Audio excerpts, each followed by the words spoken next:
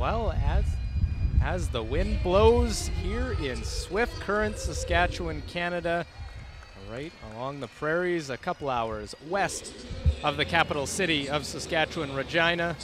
It's a hustling and bustling city, of 15,000 people. As they like to say with their motto, where life makes sense. We make sense here at the Credit Union iPlex as a symbolic combine out in front in a farming community, farming area. The curling, also a hobby of many people in the province's provincial sport. It is curling, and we're at the iPlex for the 2016 Ford World Women's Curling Championship. Luke Coley joined with Hans Frauenlob. It is going to be another fun night.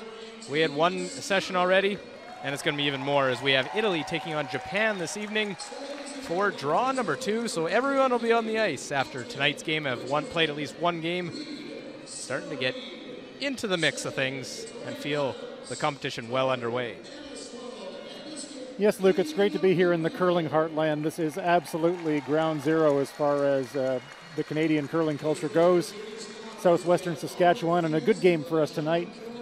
Italy's going to be looking to bounce back after their tough loss this afternoon to Russia, and Japan's going to look to try and keep it rolling against this Italian team. And the team's lined up, ready to go. They've been piped in.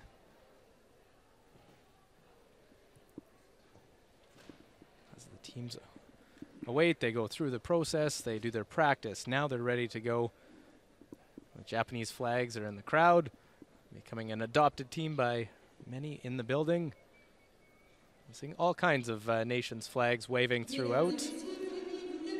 Well, it's a great turnout here in Swift Current tonight, as it will be right throughout the week. It's great curling fans here. We see in the distance in our long shot here, Team Scotland being honored before this draw.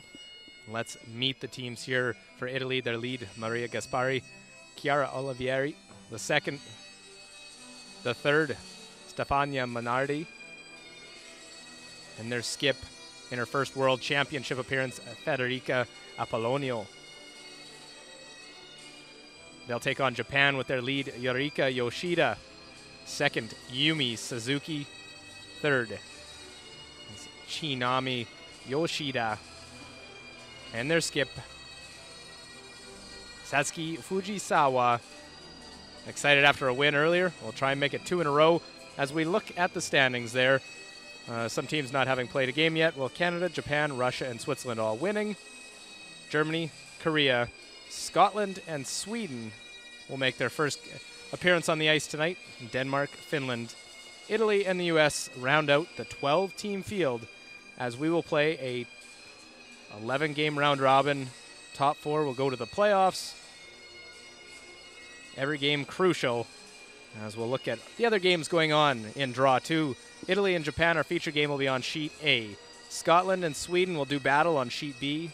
Sheet C is Germany taking on the Korean side, while on sheet D, Russia, with a win earlier, takes on Finland on the other side sheet here at the Credit Union iPlex.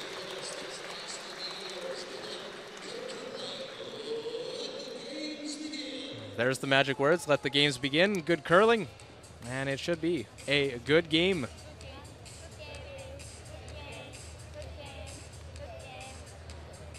We'll see how Italy responds. They had a tough one earlier, an 8-2 loss at the hands of one of the, arguably the favorites coming in Russia. Now they got to bounce back. They get to go back out on the ice. I think that's a good thing for this team. I agree, Luke. It's going to be a real challenge for this Italian team because we saw earlier in the day today this Japanese team put in a really solid performance against Finland. So Italy will be in tough, but you're right. After a loss, you like to try and bounce back and not sleep on it, but just get right back at it. So it'll be a big test for them. It's, as you say, it's a young Italian side. It's the first World Championships for their skip and also for their third, Stefania Menardi.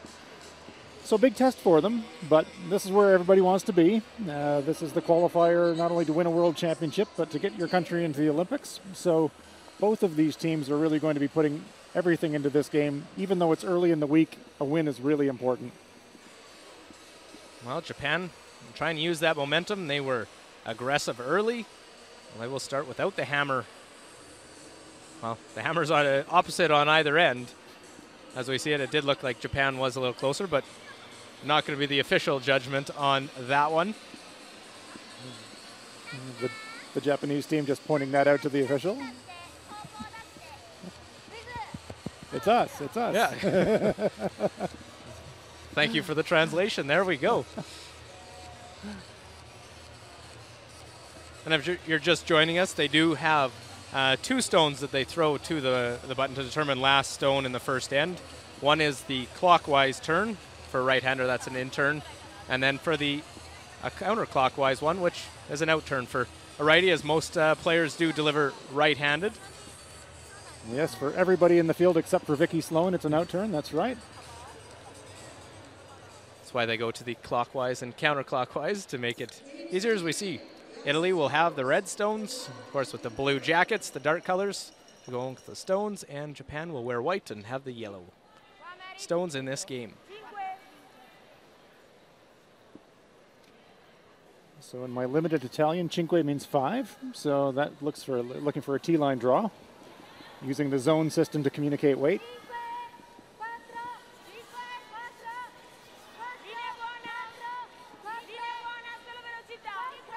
Maria Gaspari will get things going.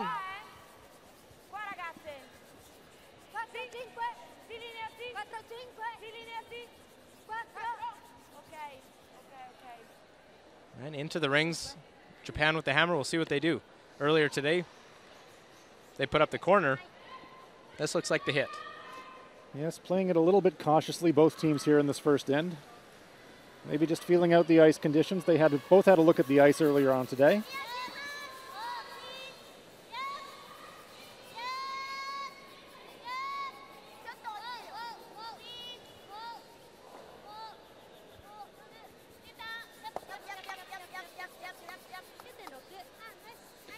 Eureka Yoshida with a nice hit and roll.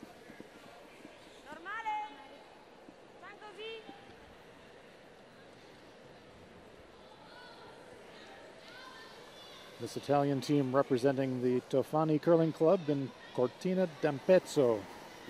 Beautiful, beautiful part of Italy. Might be the curling club with the nicest view out the windows anywhere on earth.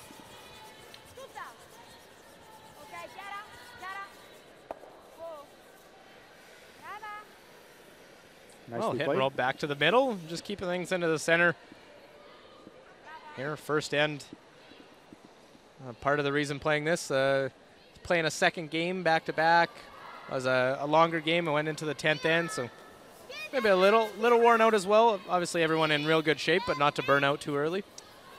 Yeah, I think the Japan will be happy just to play it straight up and down with the Italians in this first end. If they blank, they'd be quite happy about that.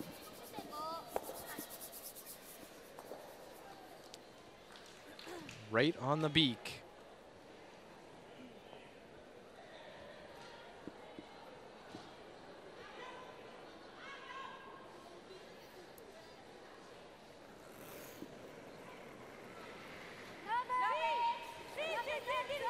Chiara Oliveri.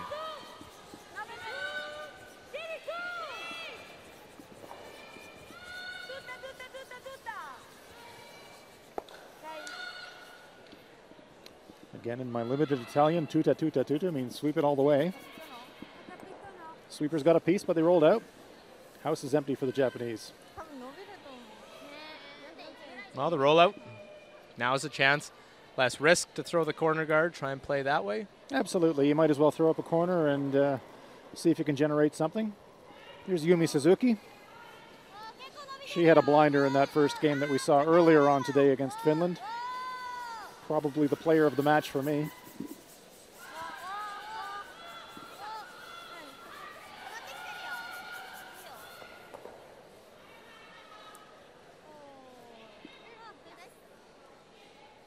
Very nice corner guard.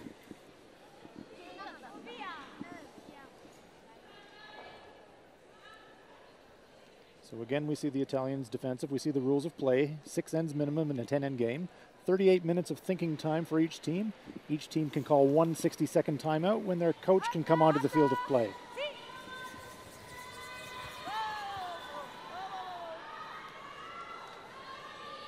Chiara Olivieri play the peel.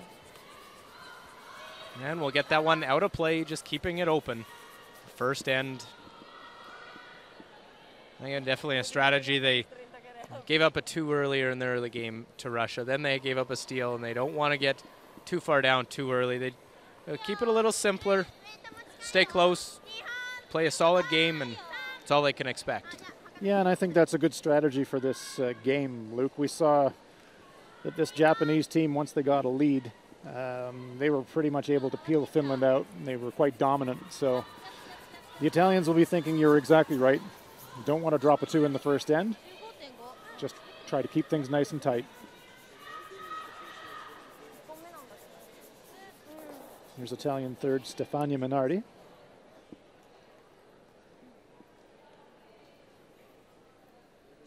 Well, her first World Championship, played World Juniors with her skip, Federica Apollonio. Slight look of concern on Stefania's face. Is it going to curl? Well, hoping to catch enough of it and be able to do just that. A little worry for a moment. Well, we've seen that the stones will always come back as long as you don't massively overthrow it. There's a lot of curl in this ice. Head ice technician Jamie Barassa has again delivered a fantastic playing surface for the competitors. Probably 5.5 feet of curl on a draw, nice and quick. So we should see some really interesting shots in this match. Here's Tsunami Yoshida.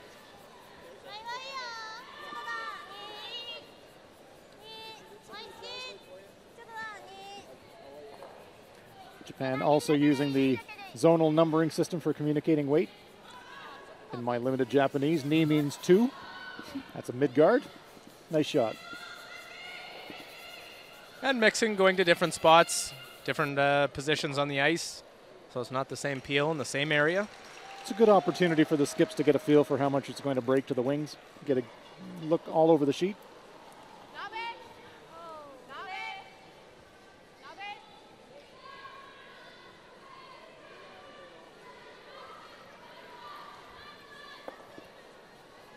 And again, able to make that one go away.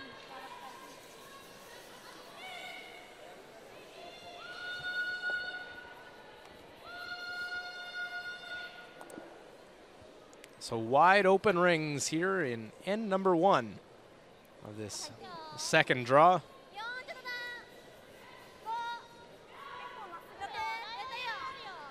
This Japanese team representing the club from Tokoro, which is in Hokkaido, the northernmost island in Japan.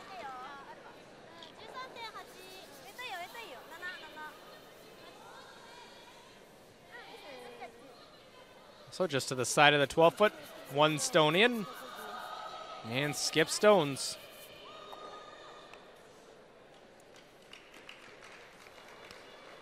So a pretty conservative first end. Both teams just feeling their way into the game.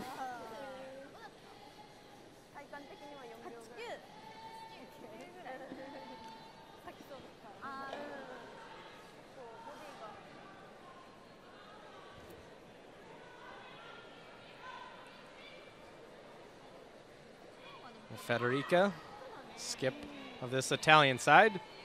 The out-turn hit. Of course, just 24 years of age.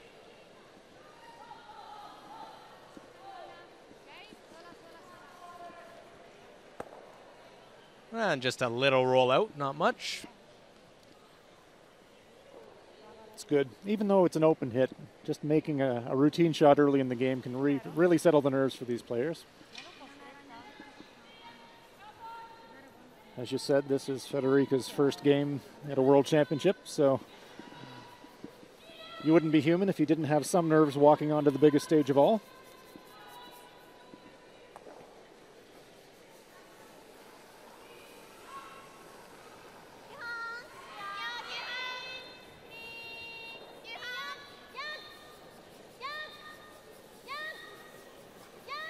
Well, here, just the one sweeper.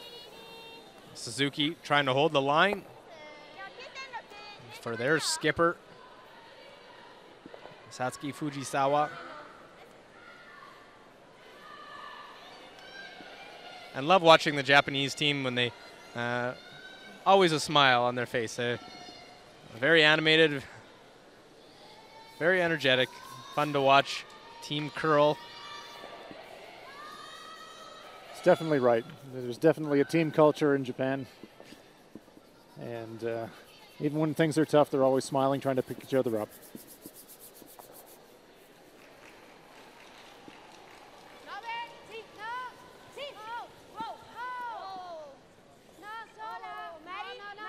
Would love to stick around, so they force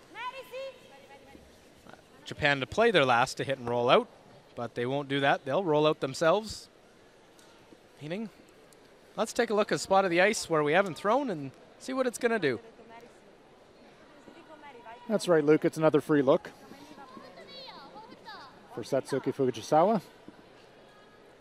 You never know, later in the game you might have to go there and play a similar shot. So even though she's throwing it through, you use every shot as an opportunity to learn something about the ice.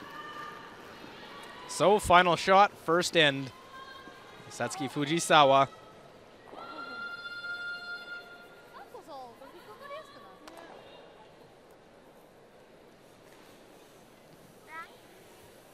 Won't throw that one, no. Don't think they learned that much. No. But it still means a blank first end, so no score through one end of play. Italy and Japan, live from Swift Current, Canada.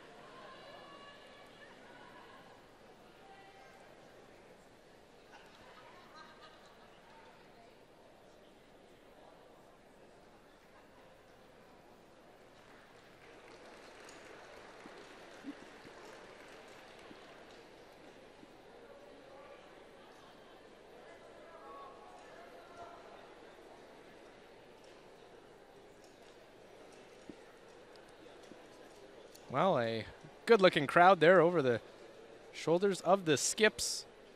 No score here, second end.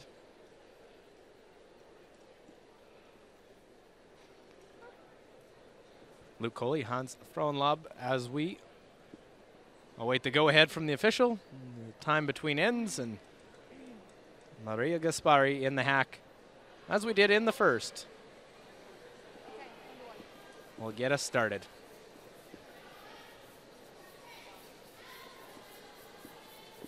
So I think if the Italians do to come into the rings this time, we might see the Japanese elect a corner guard. But first things first, let's see where we go here with the lead rock of Maria Gaspari.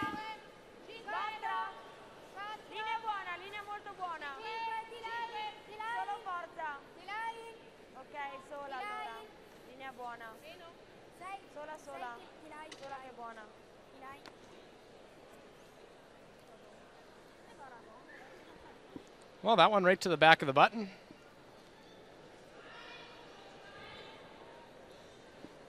Okay, we see Satsuki Fujisawa asking for a technical timeout by the looks of it. Concerned about something. Is it maybe the handle, the sensors and the handles that they use? I'm sure that's exactly what it is, Luke. You can see the players looking at the stone, and there's a little light indicator which tells the officials if the stone is a legal throw or not. If it's, they have to let it go before the hog line, and sometimes the handle doesn't reset properly. So the player is letting the official know. I think I heard the official just say, I'll just stand over. You'll see by the A, there are a couple of sets of light. If they release it in time, it's green. If they don't, it's red and gets pulled. Not quite working, so. Normally when the player turns the handle over, that now we can see that little flashing LED, so the rock has reset itself this time. it's a terrific system, this eye on the rock hogline detection, because prior to that, hogline officials tried to judge that with the naked eye, and it was very difficult. This system is much preferred by the players.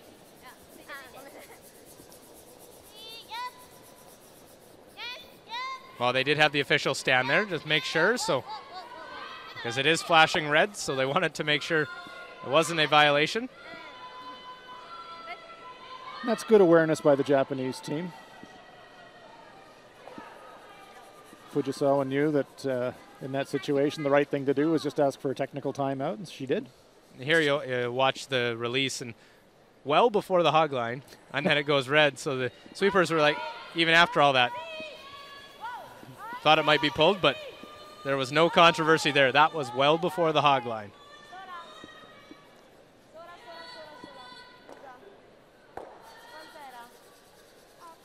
So trading hits in these first couple ends.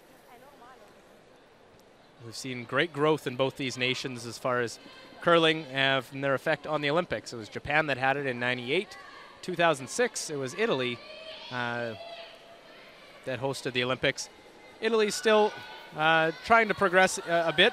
They still just have 10 curling sheets in their entire country. They were here practicing at the Caledonian Curling Club in Regina prior to the event. That curling club itself has 12. That's more than the entire country of Italy. Well, coming from a country myself that's got 8 curling sheets, I can sympathize entirely with the Italians, and so, but it is a start. And as you say, the Olympics has had a profound effect on curling in Japan and in Italy. There's been a Japanese women's team at every Winter Olympics since 1998. Of course, the 1998 Winter Olympics were in Japan, and that's when the medal sport of curling made its debut.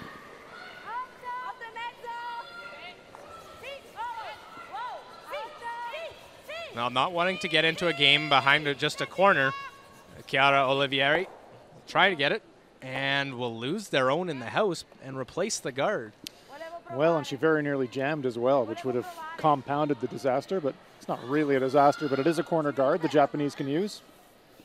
It's out quite wide. It'll be interesting to see if Japan can actually hide this behind cover. The way that the rocks finish, it's going to be very difficult to bury and keep it protected. We'll look for a split time on this rock.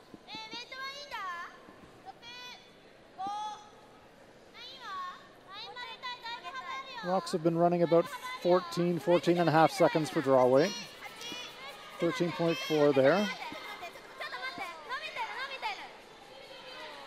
Well, the sweeping there was to try and get it to curl, but it needed to actually slow down as well. So that's with the new style and the new type of sweeping, directional sweeping they've been trying. You've got to make sure the weight there. Just a little misjudgment. Had to let up, because even if it doesn't do you any good where it sits, if it's out of the rings.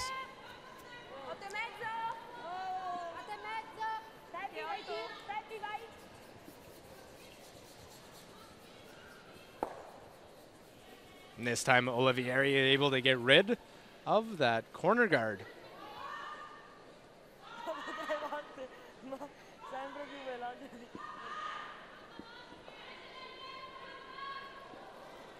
So Japan will try to put it back. Bring the play back away from the center line.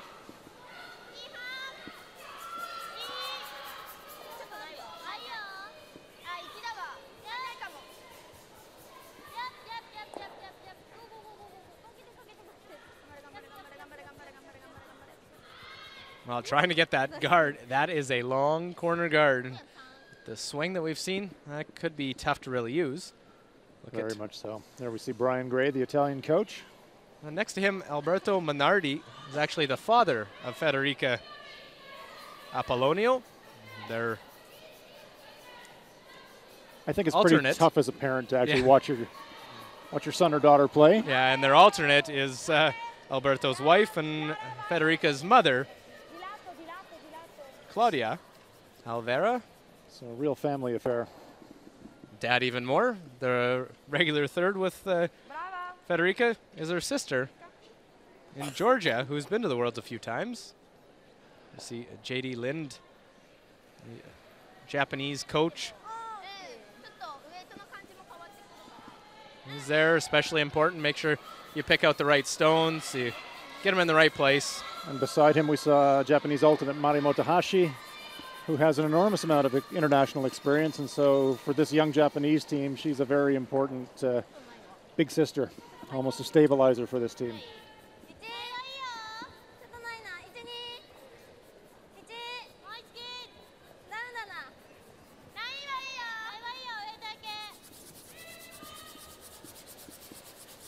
Well, continuing to go hard, try and get those corner guards out in front. Just behind the Canada logo in the ice. Of course, the World's here in Canada, the host site as it was in 2010, Swift Current. And the people here have done an outstanding job. It's a city of 15,000, but the volunteer turnout for this event has been amazing. Second draw here today. Fantastic crowds, knowledgeable crowds. They love their curling here in this part of Canada. Really is the heartland. And sometimes you see when the host country not out there, crowd might be a little bit less, but not much less than what it was earlier today. Of course, Canada, well, one of the 4 teams with a bye in this draw. Well, the fans here know their curling, and they know that this is a world-class event. You've got the likes of Eve Muirhead from Scotland. You've got the likes of Vinnie Felcher, world champion from Switzerland. So they know they're going to be entertained. Got world champions, Olympic medalists, European champions, Pacific Asian curling champions.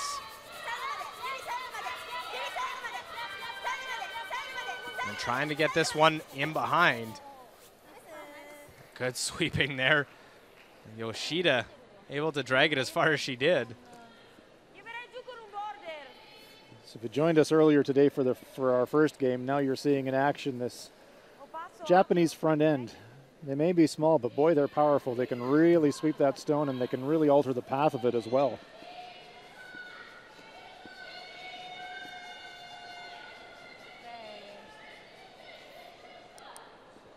There we see the Japanese back end of Fujisawa and Yoshida.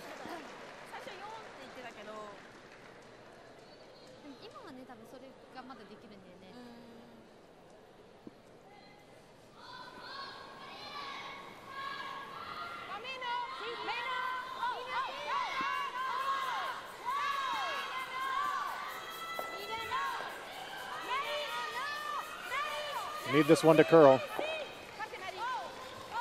Well, using that outside sweeper, try and get it to it, but unable to get that curl to get to it is Maria Gaspari. So Japan an opening now after that miss.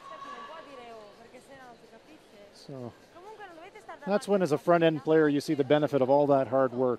They really finished that last stone to half bury it, and it was just enough to generate the miss. Here we see the directional sweeping, just trying to get that to curl a little bit more, but no, just passed on the high side. Apollonia disappointed. But a great chance here for the Japanese to try and secure their 2.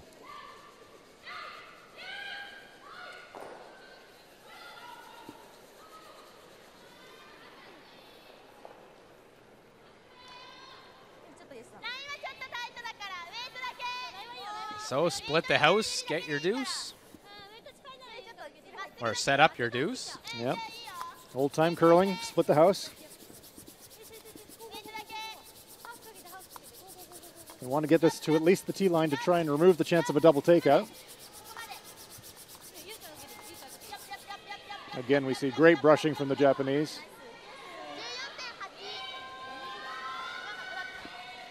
And they get it out to the wide side. So a big decision here for Apollonio. She's facing 2. She was looking at the freeze, the corner freeze on the shot rock. Only problem with that shot is if you're a little bit heavy, you introduce the chance of a 3. She can play it really conservatively and just remove the second shot. That way you're guaranteed of not dropping 3, but you're probably going to drop 2. So brave play here from the Italians.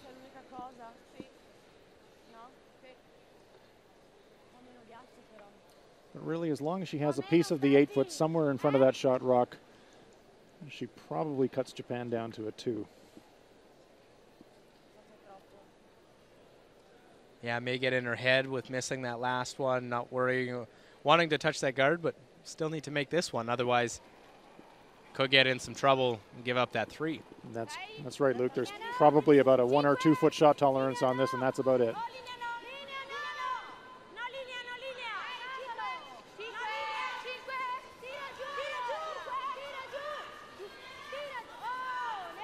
They really want this one to curl. The weight looks pretty good, but they want a piece of that yellow. Small bounce, and that was the risk. Yeah, I'd rather be a little bit short, and the weight was not bad, but they just had to wait on line. Took the sweepers out of it, and now a chance for Japan to strike first with 3 in the second. Great opportunity here for Team Japan. This was all set up by that great sweeping job of the Japanese front end, burying that come around, increasing the degree of difficulty for the Italians, and now Satsuki Fujisawa has an out-turn hit to try and score 3.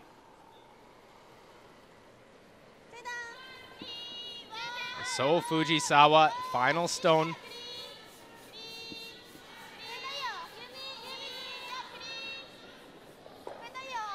Not much to this one, just a light clean from them. They'll stick that one around, and there's the 3 for Team Japan.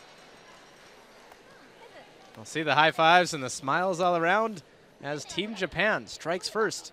They're up 3 through 2.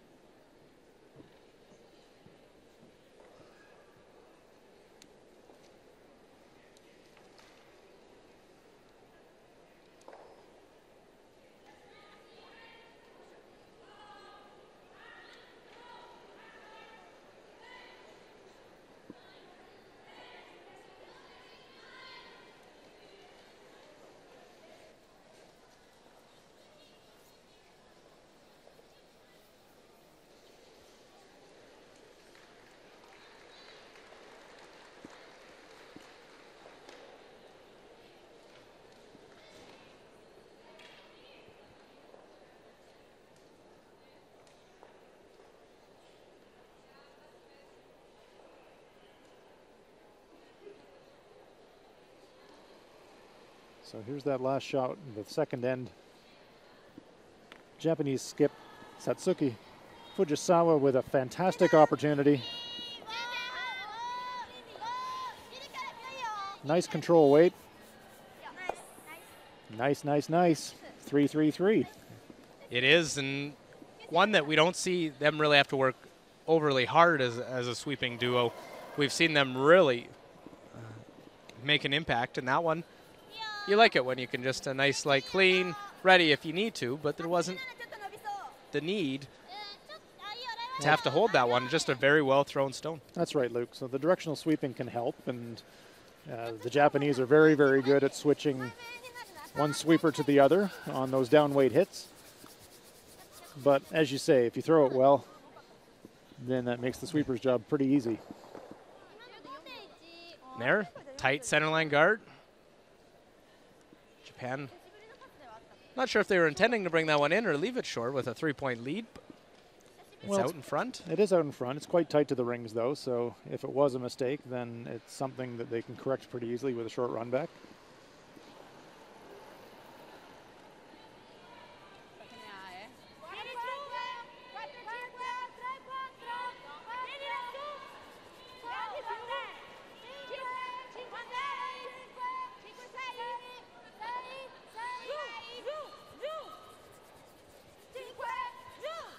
Cinque's T-line. Trying to bury this stone now. Brava's good, and it is. It gets about half and not wasting any time. Looks like the run back for lead stones.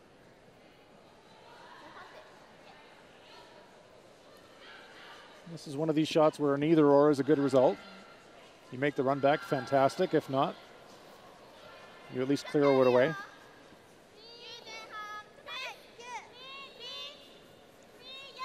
Well, Eureka Yoshida, the rare peel for the lead. Makes it look easy. You wouldn't have known that. As sticks it, leaves the guard, leaves their own in behind. Great shot.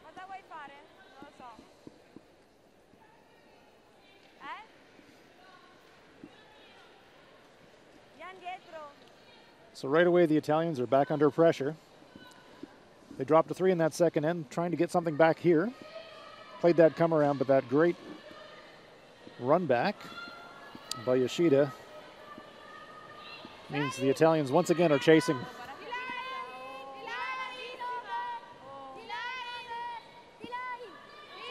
Of course, still lead stones. They can't go up and peel the guard.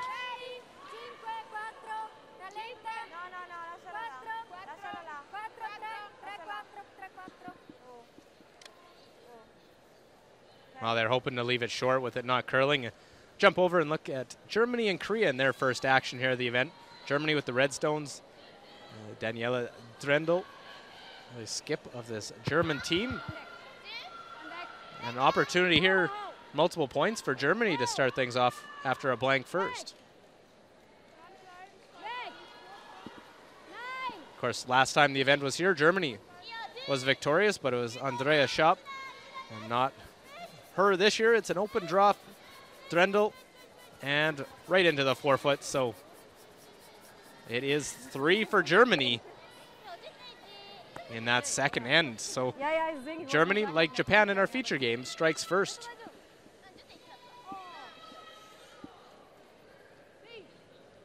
And we're seeing lots of rocks in play, lots of offense, which is what we like to see.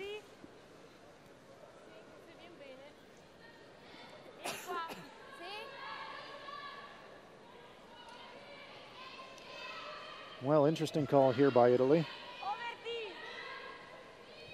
Very aggressive call. And those yellow stones out in front, and the dangerous ones for the team with the hammer.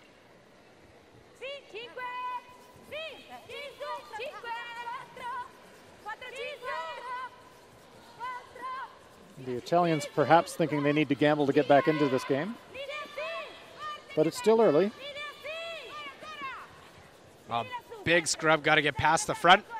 Gets by. And they go probably a little too far. Once they got by, could have got off. Yeah. It's popped out the other side, and it's probably something that the Japanese could just pick on the outturn if they wanted, but we see Fujisawa saying, I'm not crazy about all these front stones. Look at this sweep here to get this one by. Almost right out of her hand they went. Nice job by the Italian sweepers. Carrying it all the way into the back of the 8-foot.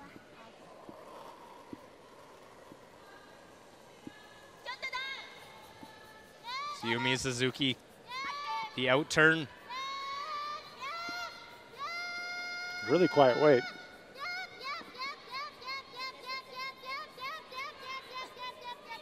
Wow. What a sweep there. Right out of her hand. That's big time. Great shot. Team shot. Eureka Yoshida.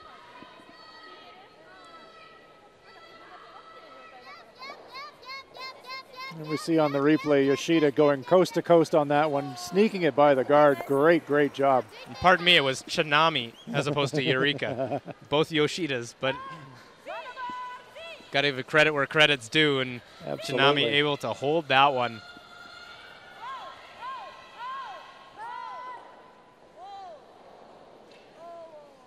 Italians trying to follow it down, sneak by that center guard. A little hit and a flop, but it pops out through the other side. Well, it just rolls off. Still shot stone that one, top of the house for the Japanese side. A little biter on the back for the Italians. That might come in handy if they get a chance to play a shot for a 2 or 3, but yes, the Japanese have still got shot.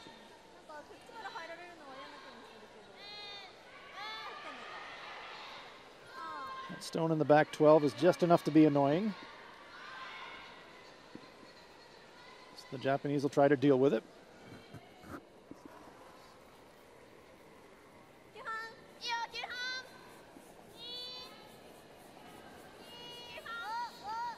It's a good call by the Japanese. After you score 3, you really don't want to give your opponents any kind of a chance to score a multiple point. Yeah, make the hit. And won't be able to stick around, just rolls out. But objective, get rid of that red stone.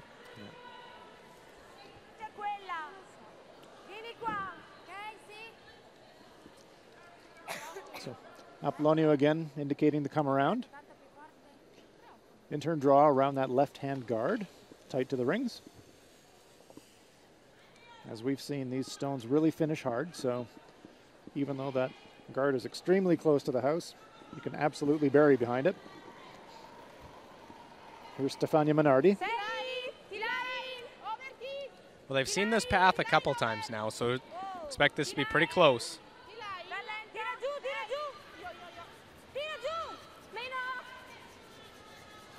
Out in the weeds a little bit, so I'm wondering if they didn't leave it a little bit long.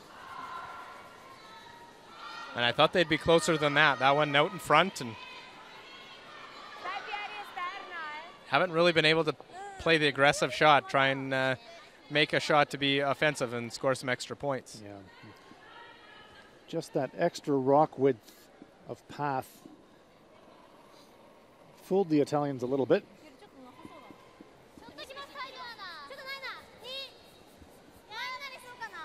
There's Tsunami Yoshida.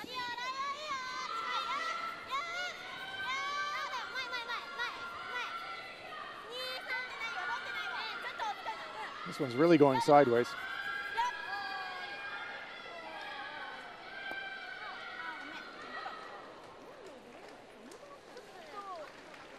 That one really went on them. They thought they were going to be okay, and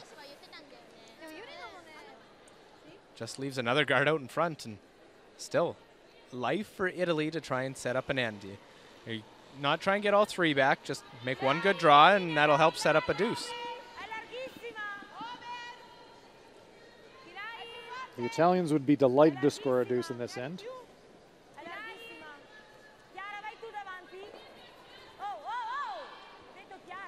Rock needs to curl. Small wick. Rolls into the top 12 foot. Not a bad position, but Japan stays shot. Now did it roll even maybe a hair too far that it makes that tap more difficult? Well, as long as that yellow rock's there, she could angle that one in now and use the other yellow one as a catcher, but the Japanese know that that red stone's a danger stone, so they're gonna have to deal with it somehow. But got to be pretty precise here. You can see how close they'd have to get to the guard to get to the nose. And if she floats it a little bit, yeah, she hits the outside of the stone, she's going to jam. Well, dangerous position. Don't want to leave it for your opponent, and forces the trickier shot. Yeah, you'd be pretty brave to try a guard on this shot. Could try the double raise, but again, that's a high-risk shot. Satsuki Fujisawa.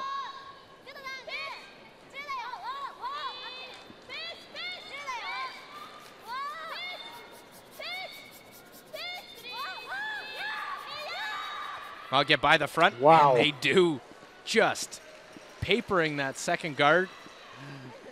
Do they ever play it fine? My gosh, they had plenty of room, and then we're trying to sweep it for the curl, and then at the last moment thought, uh-oh, we're going to catch that back one. Let's watch on the replay. Then they switch just to try and keep it straight, almost rubbing that guard, which would have been disastrous. Watch how close they come to the guard. I think there was a spark there. Well, that's the 2016 way of sweeping, is you try and get the curl and then hold it at the end. Yeah, but once you get that stone starting to break, it's awfully hard to get it to stop. But they judged it perfectly, and Italy's in some trouble here. All of those yellow stones in front of that 4-foot circle belong to Japan.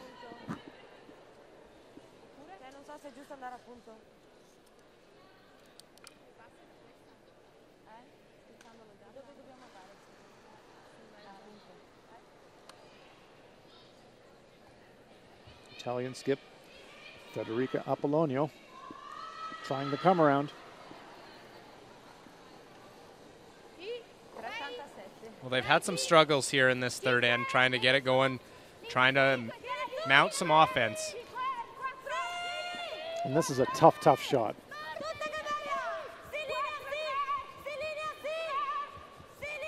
Well, all three, the Italians on it to try and get it around that yellow, and won't be able to. And that's what made it tough, because she had to come really wide to get around that one and into the 4-foot. Very low tolerance for error.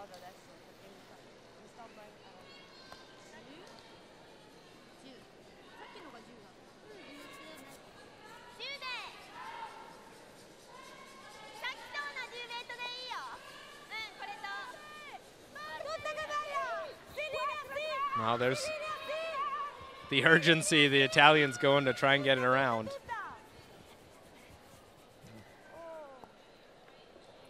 So the weight was pretty close, but she had to go really, really wide to try and get around that stone in the 8-foot. So now just a bit of a hack weight, bumper weight shot. And they want this on the nose, Hans? Nose or even a little bit on the outside just to cut off that pass. That's a nice shot. Now to lie 3. So big decision now for the Italians. She throws the double at that to cut them down. Japan will still steal one. They've got that one on the left-hand side of our shot, still biting the 12-foot. So we can see Stefania Minardi setting the broom way out there on the wings. And Federica Apollonio is going to have to try and draw way out there, hook it around that stone in the top of the 12-foot and get a piece of the white, almost a piece of the blue, to try and score a point. Here we can see the Italian bench. Some concern on their faces. This is a very difficult shot. Well, going out on the wide side, outside of the rings. See what the weight difference is on this as well. Sometimes you think you may have to throw a bit more going wide.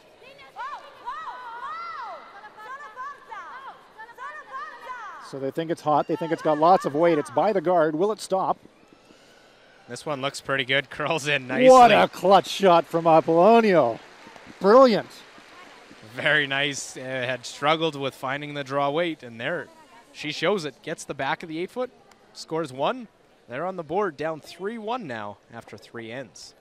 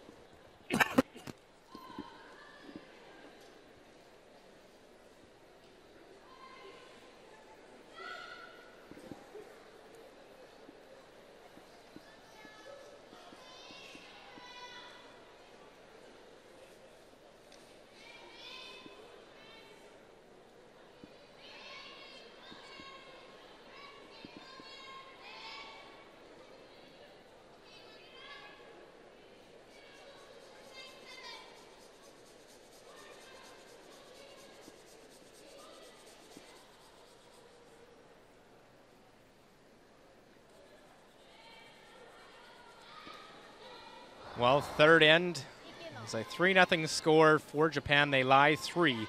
And this is what Federica Apollonio is facing. And Hans, would you have wanted to throw this one going out wide? Boy, oh boy, it's a big guess for the weight because you're going so wide, but they judge it absolutely perfectly. That's a literal game saver, drawing against 3 all the way around those guards, coming to rest in the back of the 8-foot. She could have been down 6-zip, but the Italians are still in this game, and that's what you get asking for from the skip. Pull yourself out of the fire every once in a while, and Federica Apollonia did that. You need to make those sometimes, and take the criticism when you miss them, but you get the praise when you make that type of shot. And now we see the center guard. Japan still with the lead and control, up 2 with the hammer.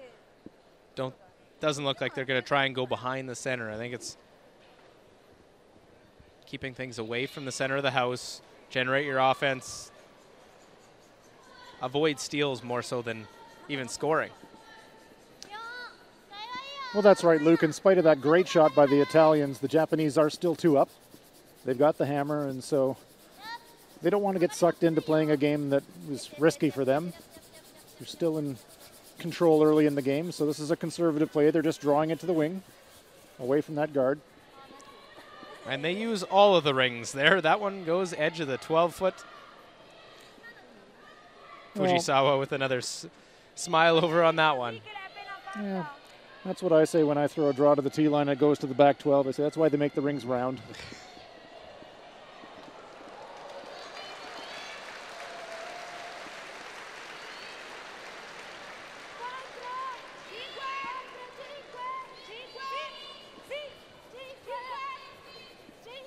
Quattro cinque, it's about top 4, top 8.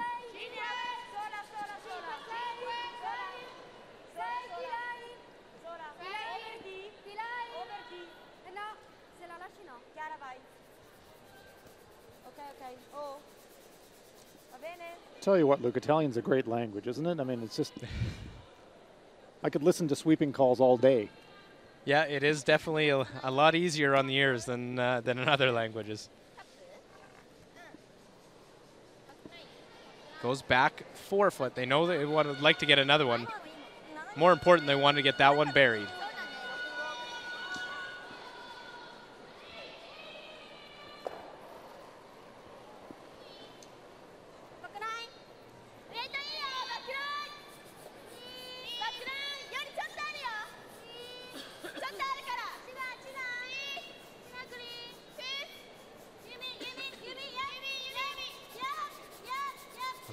They flirt so close with those guards, able to come down and just tap that one back. It's just amazing. That's like they don't even worry about it. It's like walking a tightrope. Look at this. They're communicating the weight. Weight's up there with the indication. Okay, it needs to curl a little bit more. Okay, now we'll just back it up just a little bit, and we'll squeak by that guard again. It's fantastic. And get to the nose of that one that was dead buried.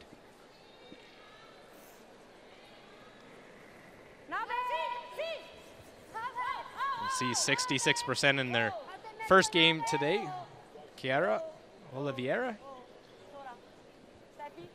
Roll it in. Just touch that yellow over. Very nice. Gets it out from behind the guard. Real tough to make that double, but. No, that's about as good a result as you could get on that inside roll. There we see the contact point, about half of the rock, spins it across and just hip checks that yellow one sideways. And importantly, exposes it out from behind that guard. There's Yumi Suzuki.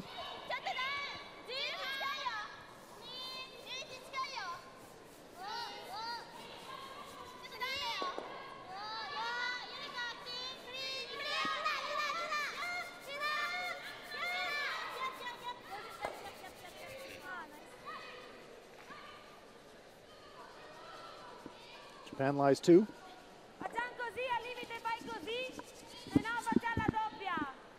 Well, it is Japan with the hammer, so Italy can't afford to just play the straight draw. They got to realize they have the other ones in the house, making it tough to be aggressive to steal this way.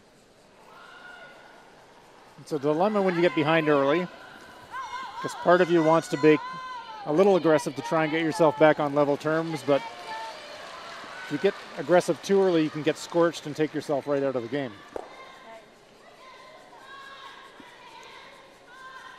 Well, hits, rolls the other way, rolls out. What do you think? Do you think they peel or draw to the open side? Well, looks like Fujisawa is electing to go old school curling, split the house, try to get your two that way.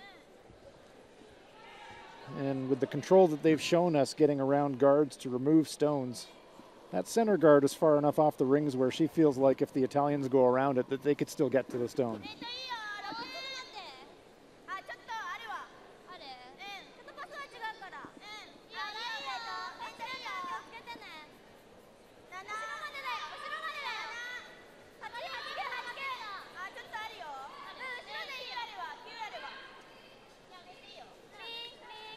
Just want to bring it parallel with that other stone to take away the chance of a double takeout. Very nicely done. Well, both deep in the rings. And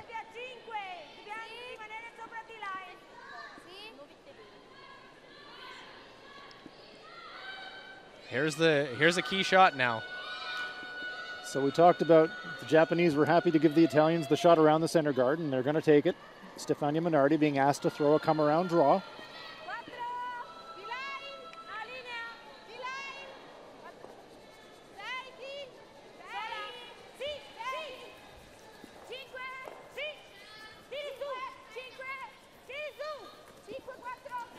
The risk, of course, if you don't make it great, is that the Japanese could just access it themselves and set up a three, but this is looking pretty good. But there's that late movement. It comes out.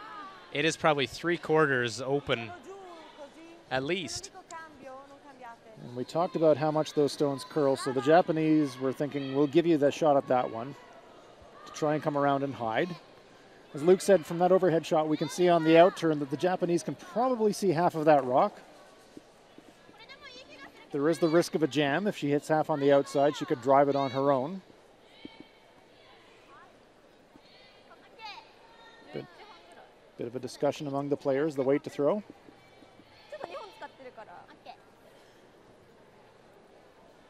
So a delicate shot here for the Japanese, but if they can execute, they could set up another big end.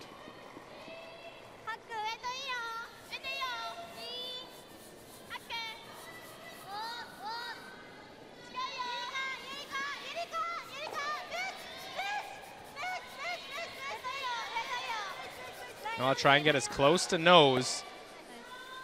And well again, played. Just good weight control.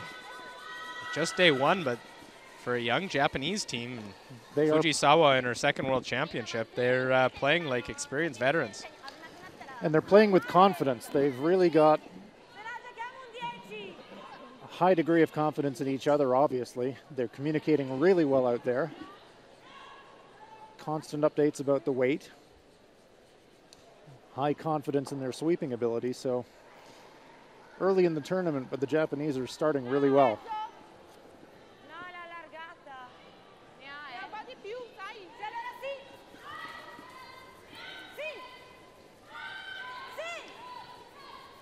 While trying to get a couple, catch them. It's going to jam. And jams. That's an unlucky break because you're probably going to get rid of one. Now leaves it. And yeah, just slightly quiet weight to try and rattle rocks too much. Now there's an interesting call here from the Japanese.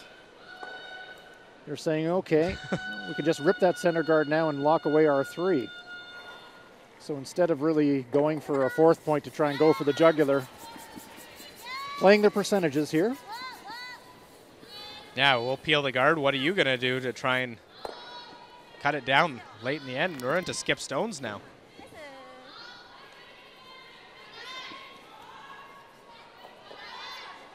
Got to make a double and get out of some trouble.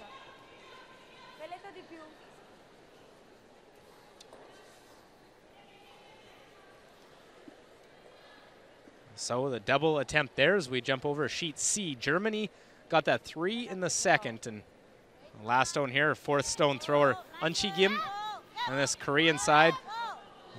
Could be a sleeper, some higher expectations as they know they're the only country qualified for the Olympics so far as the host nation. Facing a bunch. Got to get by. Got to hold the shooter. Tap it back. Get there one. Very nicely done. So Korea on the board, but down 3-1. Meanwhile, Federica Apollonio unable to stick around, peels it out. Japan still lying 2. Yeah, so an interesting choice here for the Japanese about where you try to put this third rock. I'm going to leave some kind of a double. Now we see Apollonio's attempted at the double. Just over curls, gets half the stone, rolls across the face.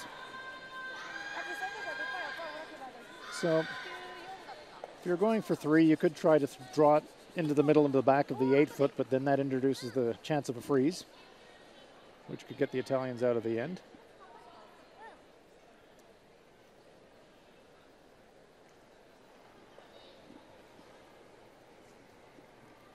So Fujisawa, I think, is electing just to throw an out turn. Probably top 8-foot.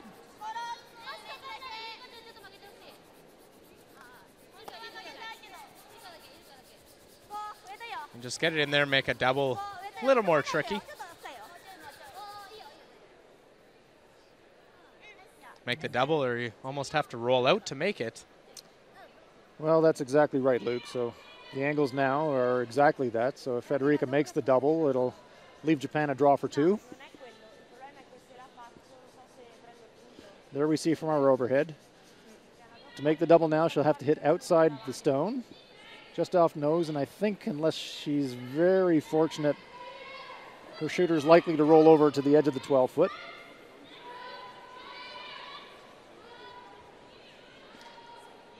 But Japan does have the hammer here, so this is a bit of damage control for Italy.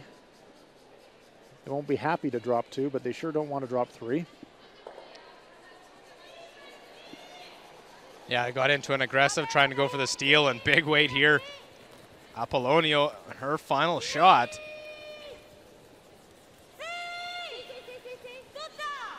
On it the whole way. Enough to make the double. Noses it, sits shot stone. But another shot for a second 3 of this game. You saw the low numbers there. That was the percentage she threw in the afternoon game against Russia, an 8-2 loss.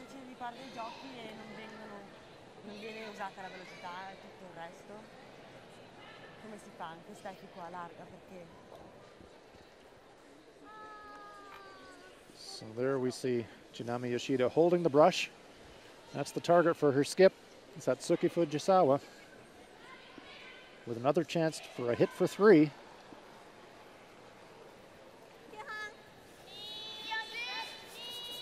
No, it was a hit. Back in the second end for 3.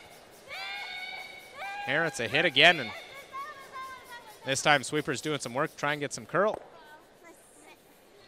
Gets enough to hit and stick, making it look easy. This Japanese team full of confidence and full of smiles as they get their second 3 of the game and lead 6-1 through 4 ends of play. Here we see on the replay, control weight shot, good sweeping. She has the whole house to roll to. It comes to rest in the 8-foot, and it's another big 3-point end for the Japanese.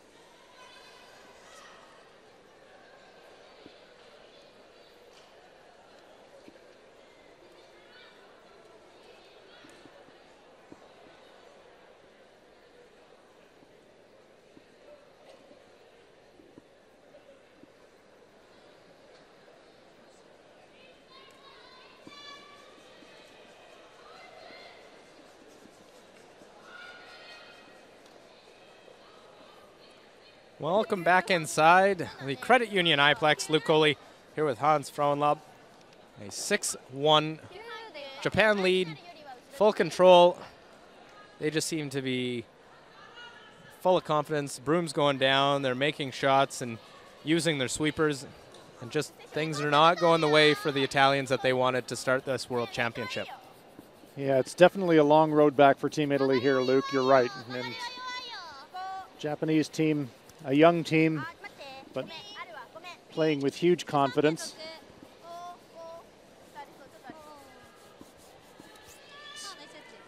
Saturday night here in Swift Current, Saskatchewan. Draw 2 of the 2016 Ford World Women's Curling Championships. In Tokoro, Japan, of course, it's Sunday morning, about 11 a.m. And in Cortina, Italy, it's about 3 in the morning. So the Italian curling fans who are up here watching their team, sticking in there with us. Absolutely.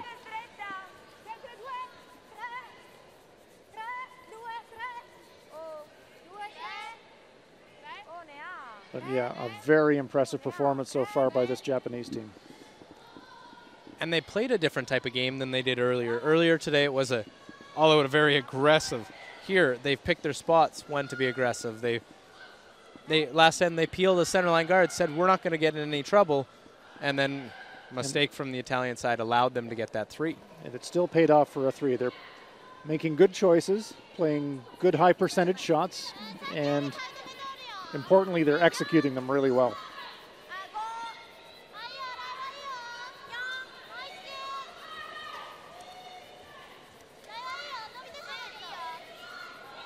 But we still got 6 ends to play, so even though it's going to be tough for the Italians, mentally they have to approach this end like we need to. Just get your 2 every time with the Play hammer. your 2, grind it out. It's the only way they're going to get back into this game. You can't get them all back at once.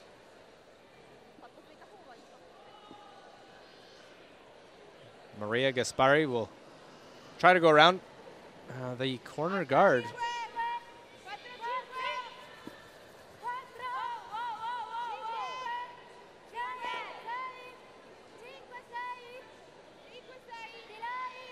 The 24-year-old lead, Maria Gaspari.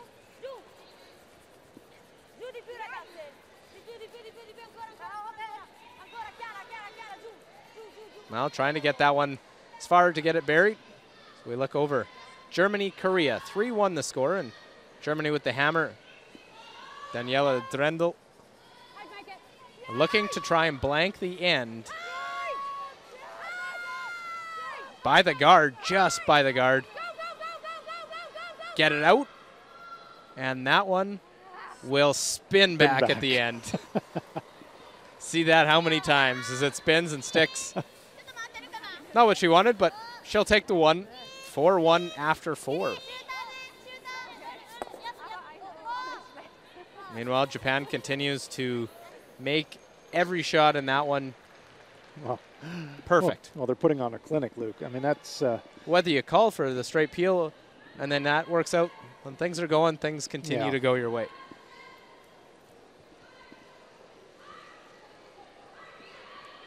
What do you do if you're Italy now? How do you... It's got to be tough to try and stay focused, try to stay positive. You have to stay really, really patient. And you need to have a lot of rocks in play. You have to be really comfortable with having a lot of rocks in play because you're going to need them to stay in the game. So you have to take some risks, but it's mostly being patient. And that can be really hard to do when you're down 5 and you're facing some stones, but sometimes you just have to wait for your one chance in the end to try and get your deuce. Yeah, and a nice double is made, but everything pretty open.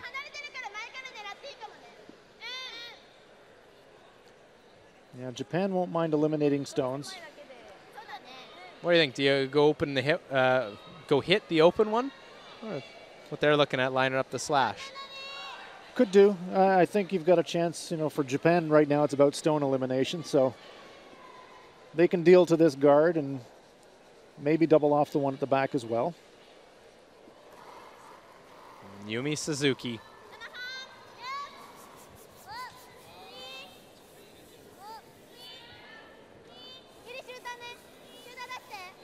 Going to be close and better than close. Perfect. Well, just judging by the nervous giggles of the Japanese girls, they know that things are going well for them right now. Just look at this. Like, no, never any panic. Just a nice, clean, perfect throw. Yeah, just another routine 15-foot angle crosshouse double.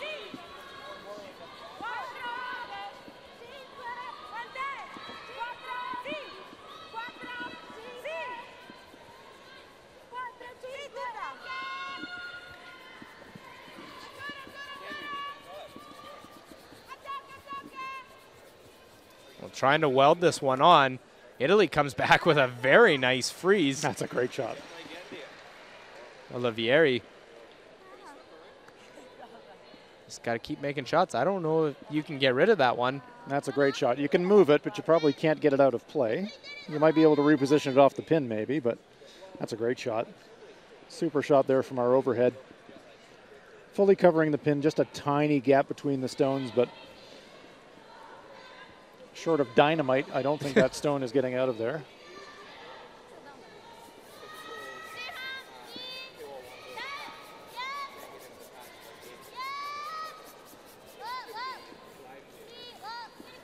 Looking for the nose hit on this one then? Yeah, that's the second best option, is just beak it and put it, reverse the story. So now for Italy, how do you get two? Here we see the precision of this Japanese team. Now it's welded.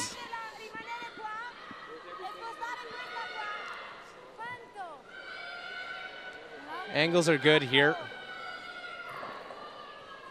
Would you ever think of trying to guard it for a couple stones? You might do. I do like this call. If she plays back 8-foot weight and hits about half of the rock, she can just push that red one deeper in the 8-foot, spill her own off to the wing, and maybe get a two going.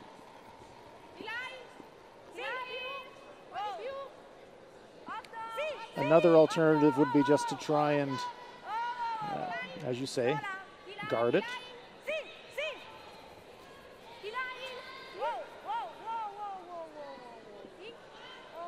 The angle, crucial here. Come down, little tap. Very nice, just moves him a bit and very nice. Gets it off that back one. She would have loved that back stone to go another 6 inches, because then the angle of the freeze would have meant that the Japanese couldn't clip that back one out when they're throwing at the top two. The way that they're staggered right now, I think there's a chance that the Japanese may be able to pick out that back red one. The drag effect will definitely come into play here. Drag effect is what happens when the angle of the stone causes the backward stone to go in a different angle. Well, there it is. Perfect example of it. The two stones welded will act as one, and now That's just right. that one stone back button. Happy Japanese fans in the crowd. Their team is roaring right now. And they are having fun. Body language definitely. Here we see the drag effect. Look at the contact point. That yellow back stone goes straight into that red rock.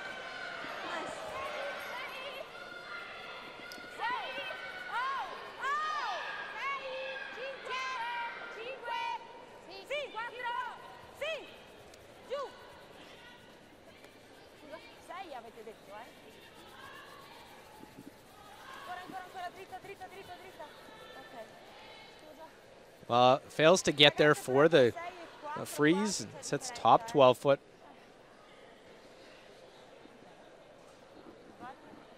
Japan doesn't have to take any risks at this point. The 5-point lead.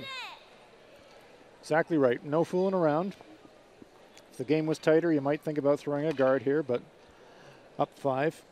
No reason to take that kind of risk at all.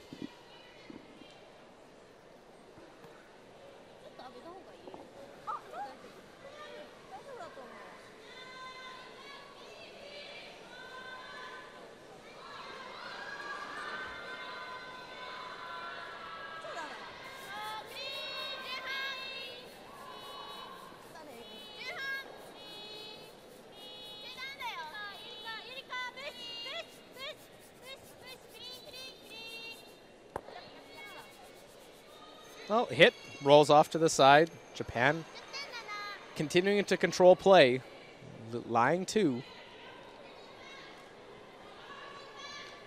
They're obviously really comfortable throwing that board weight, control weight.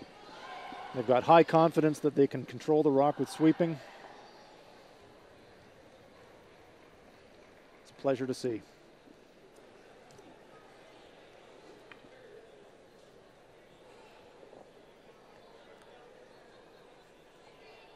Yeah, the Japanese team on a bit of a roll, and first team to win the Pacific Asian Championships for Japan, Japanese women in 10 years. Know they can come in, they can compete in this field.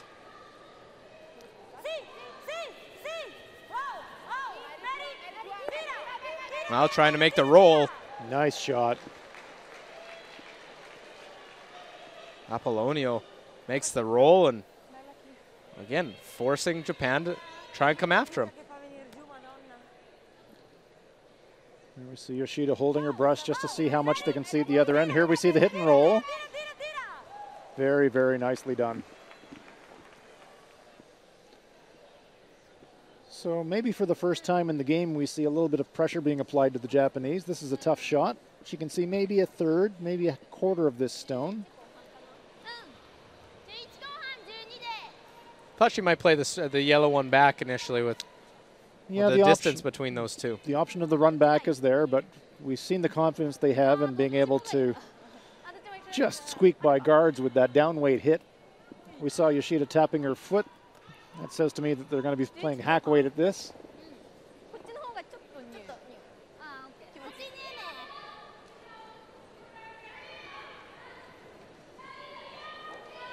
Delicate shot.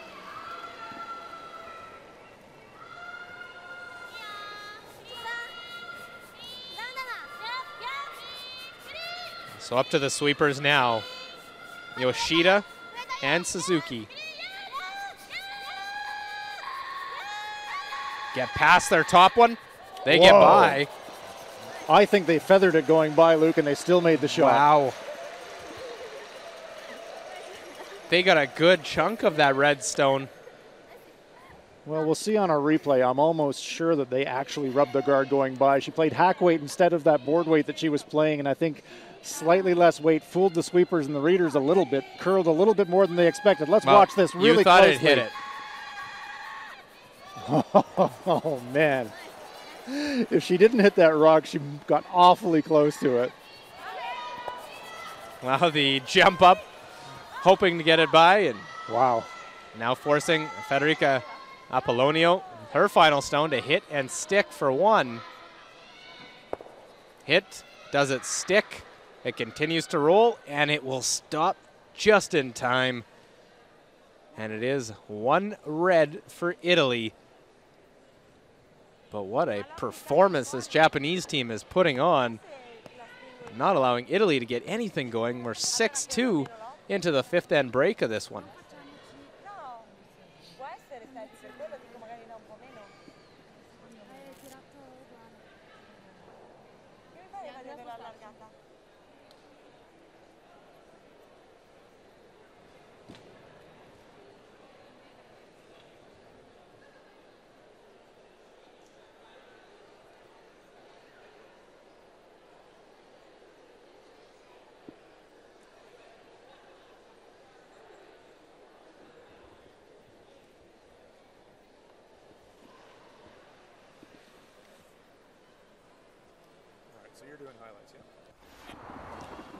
Well, second end of this one, and miss by Italy, trying to go cut the end down, and that leaves Sasaki Fujisawa chance, the out turn, hit and stick to score 3 for the first score of the game. And nice all around as they pick up the triple, an early 3-0 lead. Trying to bounce back, and Japan lying 3. Those yellows at the top of the house going out to the wide side of the sheet. Federica Apollonio, the out turn, trying to get the single point, and a beautiful draw, gets past the front, perfect judgment of weight to throw to the forefoot.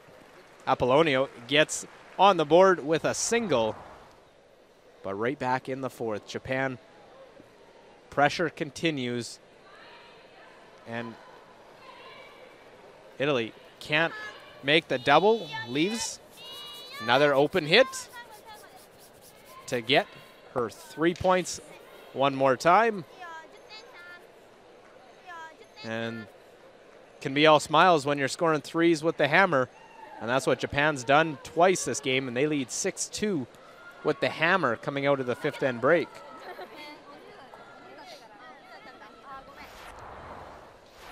Keeping you up to date. The other games, Russia and Finland, and the red stones there belonging to Russia. Finland, Unakasta trying to play the in-turn draw to get that one. It has to get to the button here in order to get a single point.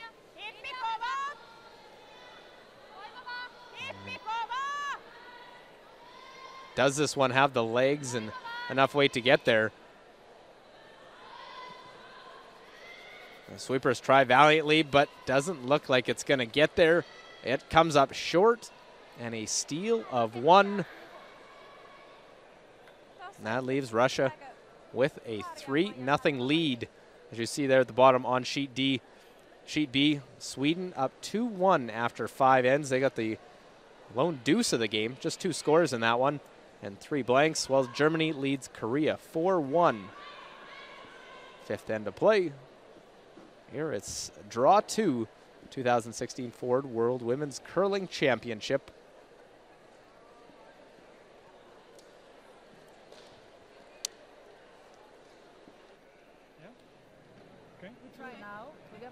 Nice center guards on the center line. We join in the first. È questione di mettere la scopa per la direzione. Ma sembra anche la scopa. No, ti dico di no, la rallentano un po' con questo. Okay. Dovete provare. So 2 center guards. Try hog line guard first. Hog line guard first, and then draw around midway guard. Hog line guard, 1 meter guard. Okay? Yes, exactly. I would play 8 ends anyway to practice. We'll practice this system now. So let's play 8 ends and we just do it. Doesn't matter the score, okay? All right, good luck, girls. Sorry, we should have done this earlier. I didn't realize. Well, you see the 2 threes on the board. And that's the big difference. It's up to you. It's still early, right? So if you still want to try, you can finish early. But so maybe early, you can be a little aggressive, but then bail early.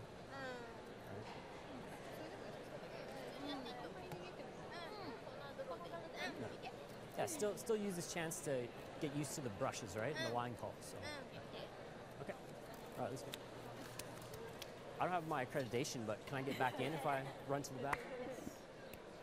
Well, that Coach J.D. Lind, I think they might let you in. You have a jacket. Yeah, it's got your name on it, and it says Japan, so I think they will. But here we see the shooting percentages again, a dominant display by the Japanese. Team shooting percentage of 90. That's really, really strong. Draws and hits, 88%, 92%. The Italians are playing solidly, and in the mid-70s, but Japan, indicative of the score, 6-2, and really firmly in control of this game. And for Japan, they had a 2 stolen points in their first half of the game. They still have a 0 up there for stolen points. A couple different listen-ins on those conversations of how they want to do it. Both sides want to continue to work on things. But Japan, they want to work on it, but they don't want to get too far in and give up a big score or give up a steal. That's right. Both teams can experiment. We did hear the Italians talking about trying to throw 2 center guards in this end. But also recognizing the game situation, and if things go badly, they want to play at least 8 ends, even if they're far behind.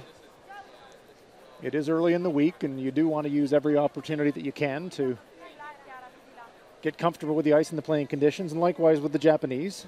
They can attack, but if things look a little bit sketchy, they can pull the pin and bail out. And that's the guard they wanted to as a high guard. It is higher in the house, or out in front, pardon me. Rather put it up by those first level of decals as opposed to past them. Working on rock placement, trying to get them in the right spot, get separation.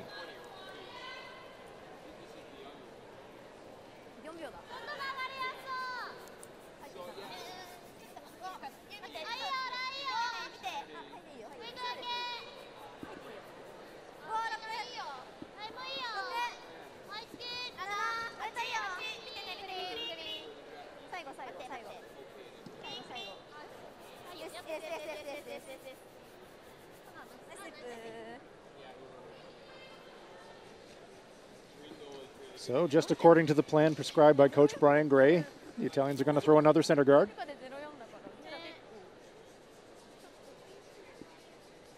See the numbers in the San Maria Gaspari. 85 on this game. A little lower in the tournament. Obviously still early in the tournament, so just their second game. They talked about working on a few things. This is their second game of the event, but they also will only play one game tomorrow.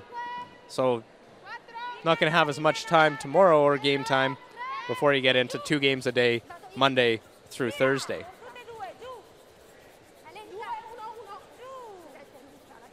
Really got to work to try and get this one to the center line.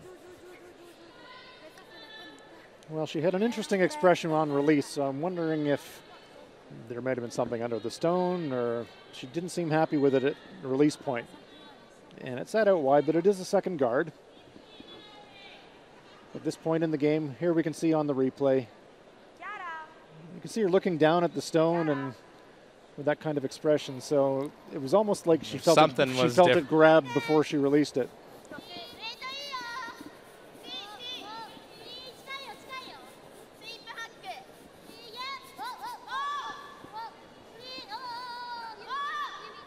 So the Japanese working on their tick game. And I like the call because of where that other one was. Now you can line up a double on that, a double peel possibly. Open up the center line, and a well-executed shot. Yep. Corner guards now for the Japanese, which suits them just fine.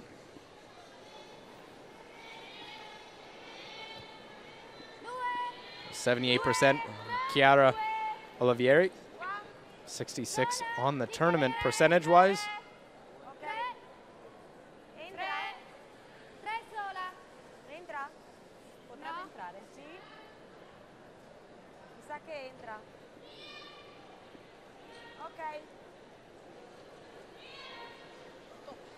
Well, it just slides to the top of the house. It was going to be able to be removed either way.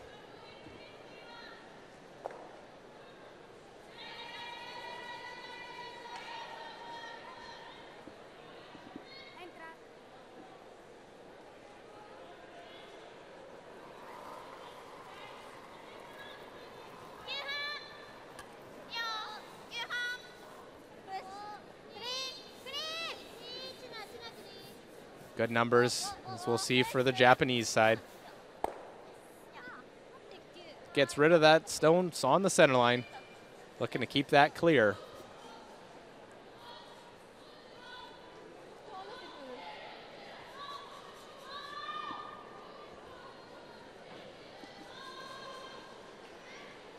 So this game is going pretty textbook so far for the Japanese.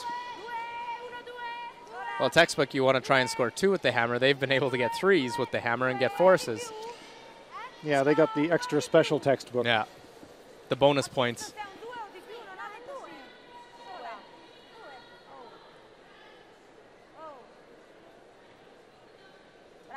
The Italians doing all they can to generate something for a steal. Japan not worried about trying to make a double peel, just get rid of the one.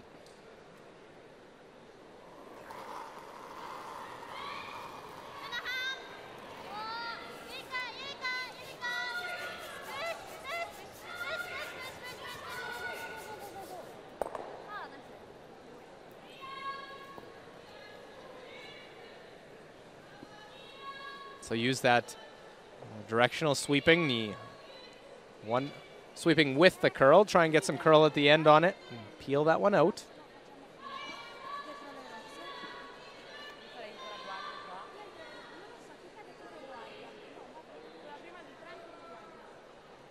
68% Stefania, 72% early going in this tournament.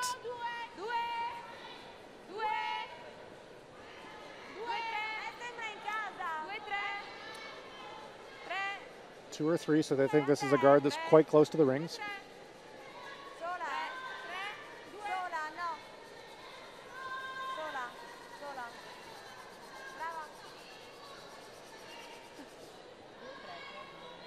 Well, another guard. Yeah, and this is a better end from the Italians in terms of setting it up. And we talked earlier in the game about confidence, and curling is such a game of confidence.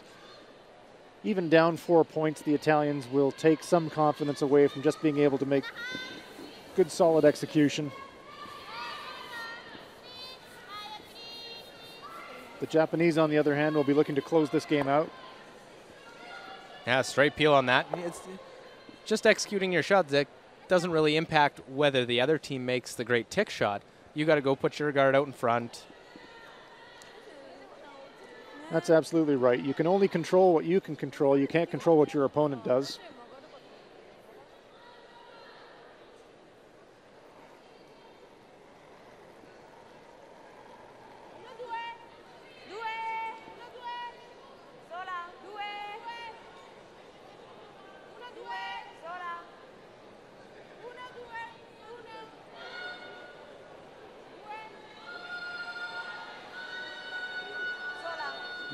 Another nice guard there by the Italians. At some point, if you're Japan, you're pretty tempted to go around one of these things, but I think there'll be one more peel here.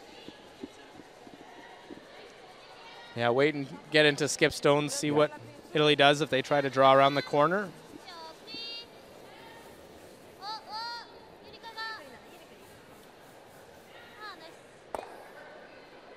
Nice. We're hearing that word a lot from the Japanese tonight.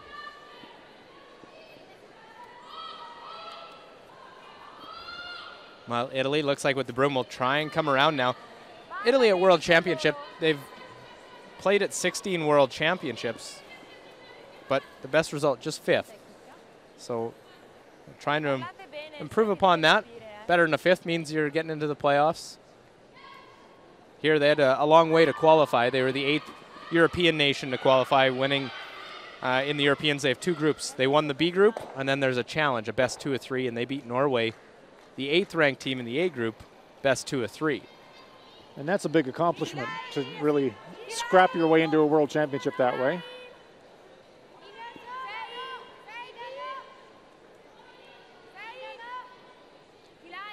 We mentioned earlier that the World Championships of 2016 and the World Championships of 2017 rather, serve as qualification events for the 2018 Winter Olympics in Pyeongchang, Korea.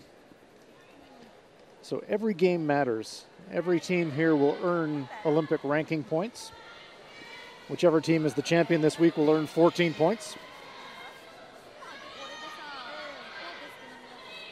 Going all the way down to 1 point for the last place team in this event. But let's have a look at another game here. Russia's leading Finland 3-0. Una Kausta facing Russian Stones, playing an in-turn draw. Yeah, hasn't been able to really mount much offense and facing multiple. Didn't look all that confident with the delivery, but just needs to get into the 8 foot and he'll be able to get on the board in this one. And able to drag that one just by the top red. No worries there. They'll get to the 8 foot and an unnecessarily great come around. Yeah, able to get their one. So 3-1 Russia leading Finland after 5, and it's been every time sort of look over and see that it's been Russia in control. So we saw the triple-digit percentage for Fujisawa. Mighty impressive. Hard to do better than that.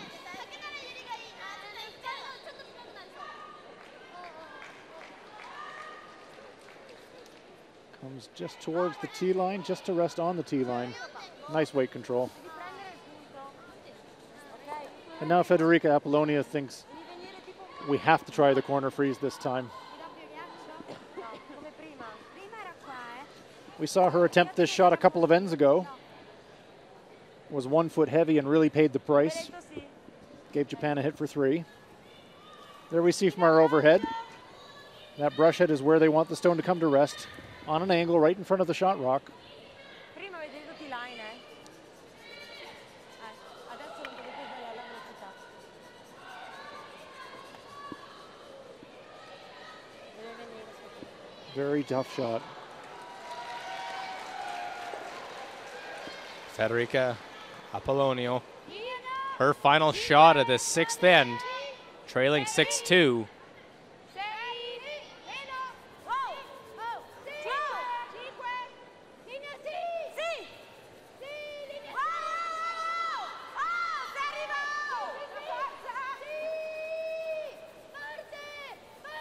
Got to have the perfect line on this. They'll come down, tap it a bit. I think Japan is still shot, but boy, what a great attempt there by Apollonio. Yeah, just had to go a little bit to hold the line and able to make the little tap, but had to tap it a bit further to get shot. So close. Again, she had such tiny shot tolerance on that shot. She needed to get an angle freeze to get shot. So Japan immediately says, okay, we'll try and draw for 2. So Japan leads 6-2. Final rock here in end number 6. Satsuki Fujisawa playing the outturn, drawing for 2. You'll get a good look at the communication here. They'll talk weight and line.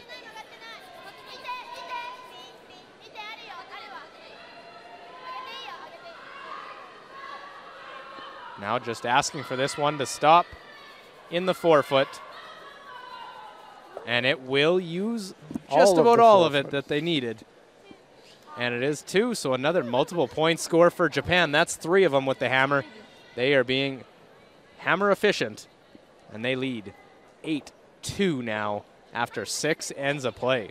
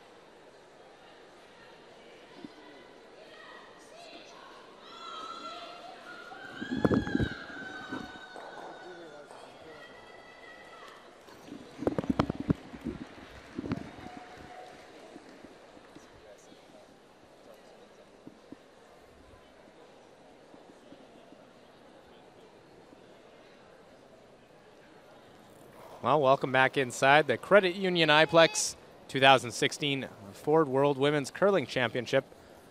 Luke Coley, Hans Frauenlob. You don't normally see this early in a game. 7th end, throwing the first of lead stones through. But Japan controlling this game and scoring multiple points with the hammer 3 times and 2 forces.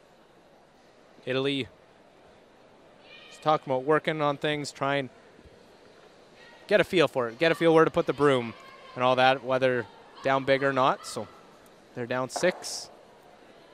Well, we talked earlier in the game, Luke, about the Japanese team making good, sound, high percentage choices, and in this situation with a commanding lead, that's a good percentage play.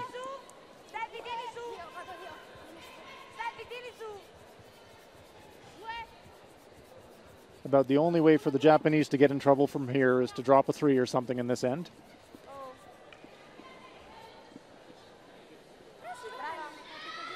So corner guard goes out.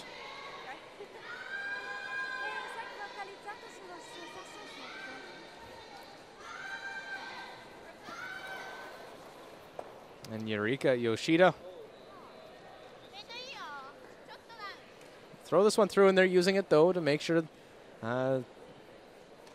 they see a spot in the ice. Yeah, they work every shot well. If you just look at the weight on that shot, that's pretty close to the tick weight that she would throw trying to move a center guard.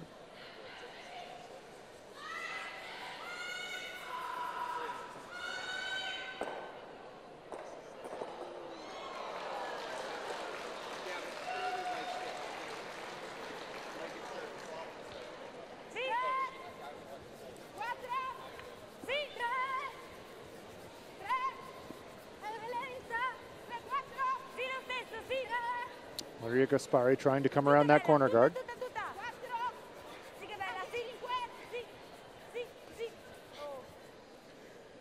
Well, in making that play early, I thought maybe put another corner up. Yeah, I was just starting to say, Luke, I think at this point for the Italians, they're looking for small moral victories. And by making this kind of play, that says to me that let's try to work this end to try and score, a solid 2. We'll do that and check in Germany and Korea. An Chi-Gim, 4th stone thrower for this Korean side.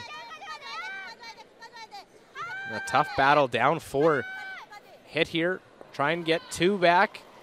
Cut into that lead, make it 5-3 after 6 ends.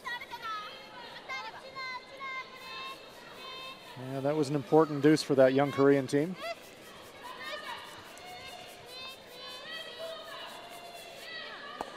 Well, and the last time they were at a World Championship in Canada, and it's been a bit since it was 2012 when they were here, but they went on a late run, got hot late, got into the playoffs, and lost a bronze medal game to Canada. So they're definitely one. See how they start early in the week. Maybe they can get on a roll early. Definitely have had the funding, Olympic funding, is helping their program. No doubt, the Koreans are making an enormous effort to prepare their athletes for the 2018 Winter Olympics. And Korean curling is going from strength to strength. They're really making an effort.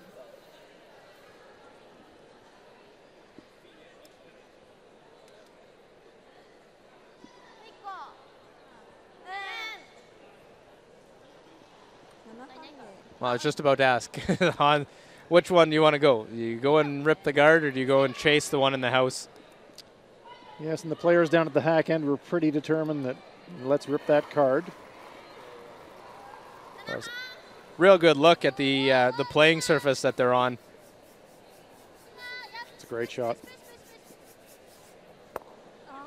And that's a great shot.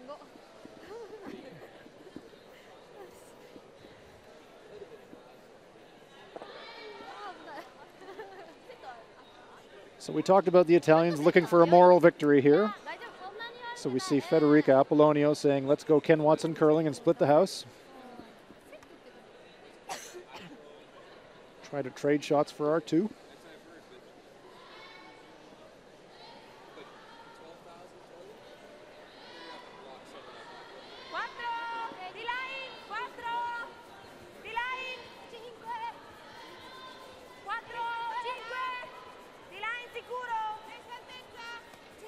Sweepers are working it hard. They'd like to get it to the tee line, but the indication was 4-5, which is sort of top 12, top 8 foot. So they're really working this one hard. They've got a piece of the rings, though, well swept. Japan doesn't, as a team with a 6-point lead, they're not going to go hard at the double, just try and roll it over.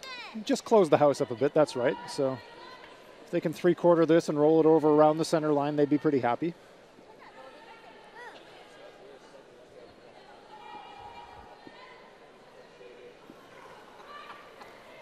Chinami Yoshida.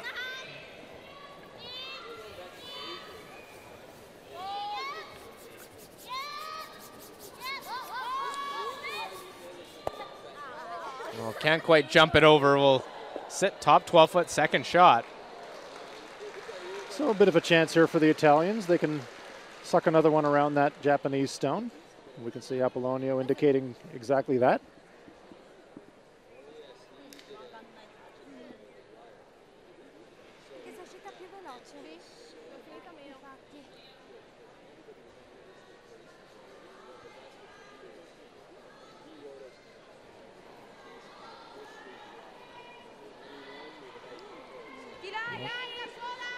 Stefania Minardi, third player, was lead the 2012 World Juniors for Federica Apollonio. So many of these players have had World Junior experience and World University Games experience. It's a real breeding ground. Seeing that real development from that level and getting to this stage on the world stage, but you talk to them, it is still such a different event going from the junior ranks to the world men's or world women's. It absolutely is. The level of strategy is different, so the players see a lot of different shots. Pressure gets applied much more quickly.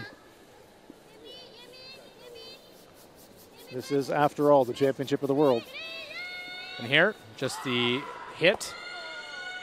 Try and roll over and get shot.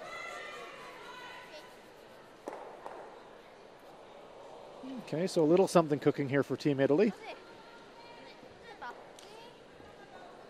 There we see the Italian stone nestled between those two Japanese shots, but they are still shot rock at the back of the 8-foot. Apollonio looking to split the house, lie to.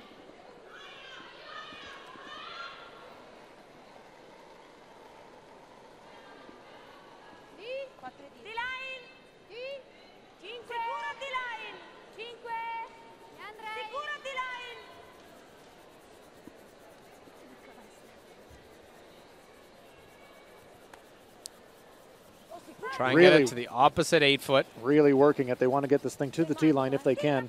Might be curling away from the 8-foot as well. Running out of rings as it will be fourth shot. Oh, and that's really disappointing for the Italians. That's the slogan, when it rains, it pours. Yeah, some nights it's just not going your way. But that was an execution problem. Needed another 5 feet of weight.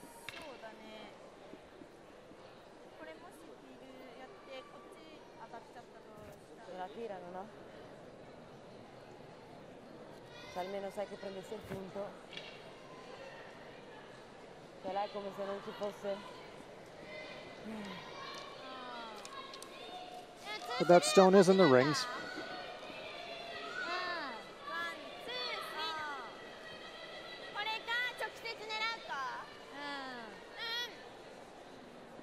Japan discussing their options. They could try a cross house double on that stone just thrown by Minardi. There we see from our overhead.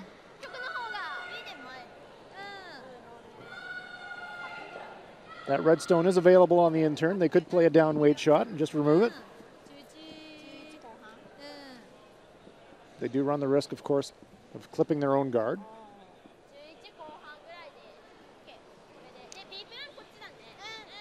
That's the play, and we see that Yoshida's communicating that if we're going to miss this, we're going to miss it tight. Bump off our own, just roll towards the center line. Because that one came out short, that's probably the smart call here. Well, for Japan, you know, this is really, again, you don't want it. You don't want to give the Italians a chance to score 3.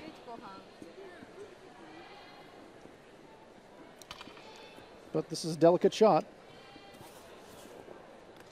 But we've been saying that pretty much all night about this Japanese team. Been quite impressive with their ability to play these delicate downweight shots with control.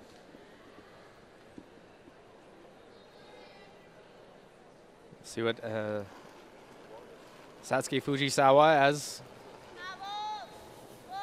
try and play this quiet way. This has been their bread and butter throughout the game.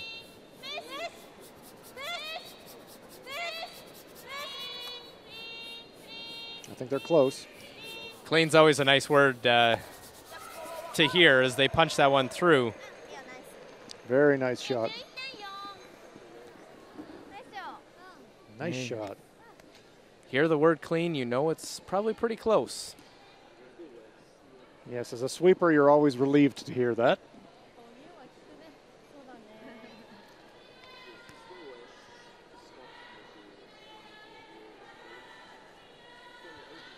Here we see the Japanese shot rock sitting in the back of the 8-foot.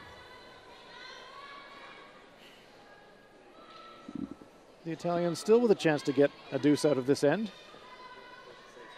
If Apollonio can make a hit on the inside of this one. I'm not sure if she's trying a draw or hit and roll, Luke. We'll just have to see on the weight when she comes out of the hack. Looks like an inside hit and roll.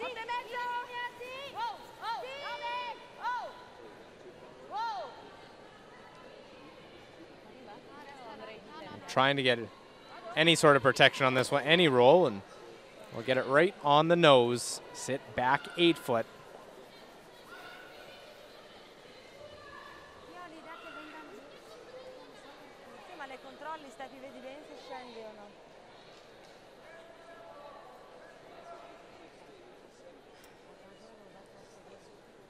So Satsuki Fujisawa will just try to eliminate this. She'd like to stick around. If she rolls out of the rings, then she would give Apollonio a chance at a very difficult but makeable double for 2. So right on the nose ideally here? Yep, that would be a great spot.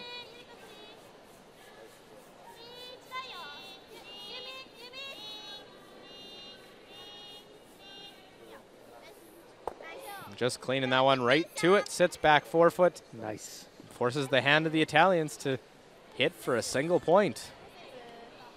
Had the makings of a deuce, but a draw coming up short. Let that opportunity slip out of their hands. Well, the way this Japanese team is playing, you can't even afford a half miss, otherwise they're going to punish you, and that's what's happened in this end.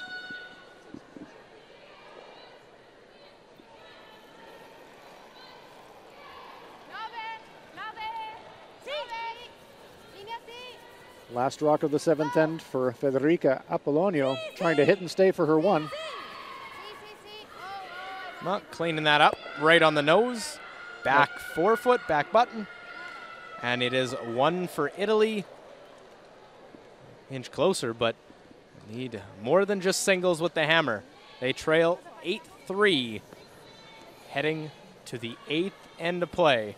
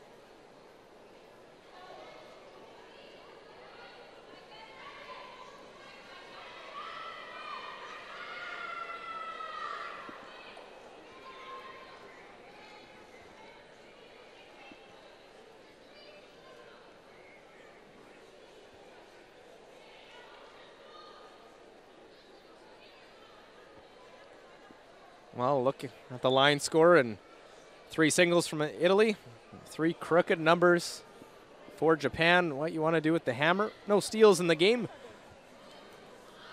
Watching live coverage, Italy taking on Japan. It's draw 2 from the Ford World Women's Curling Championship in Swift Current, Saskatchewan, Canada. Luke Coley, Hans Frauenlopp. And Japan's been an impressive team to play.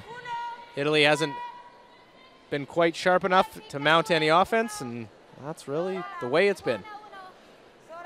Yeah, right from the outset tonight, Luke, the Japanese have applied the pressure and executed really, really well.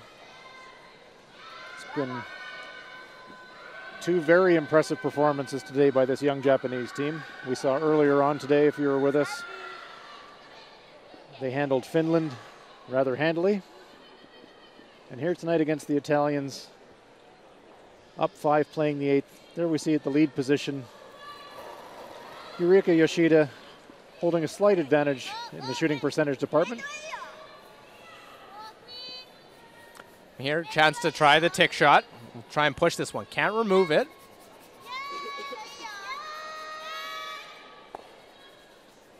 See the extra sweeper to try and get it off. Excellent execution. So impressive.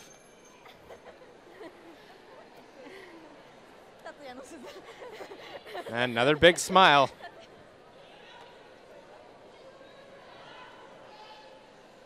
Well, at the lead position has changed so much with the free guard zone, and the chance for the leads to play that real finesse shot of a tick and execute it gives them a real chance to be in the limelight.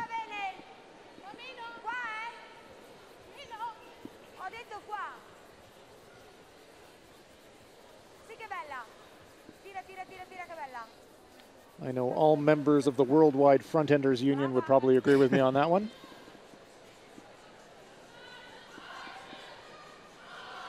We'll see this attempt again.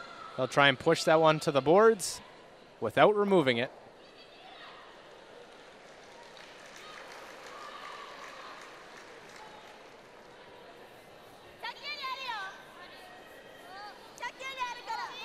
Indicating that this one might have a little bit more weight.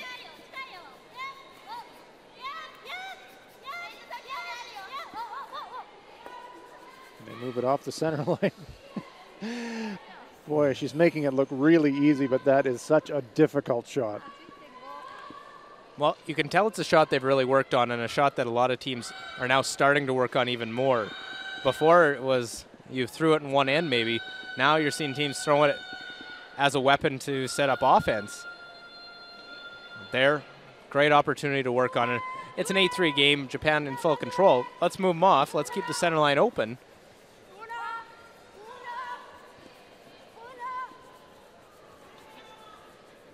Very much so.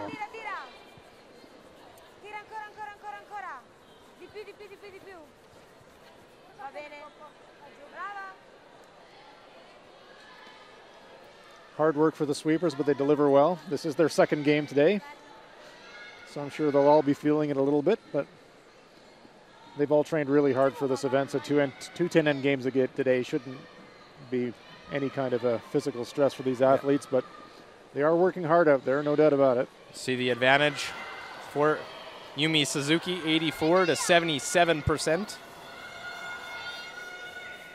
She's had lots of these peels in the last couple ends. Gets rid of the center line guard.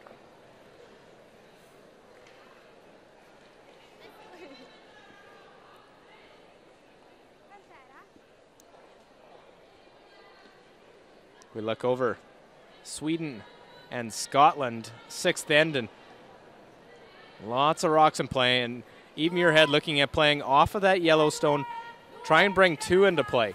There was a hit and roll by Maria Pritz on her last got shot stone.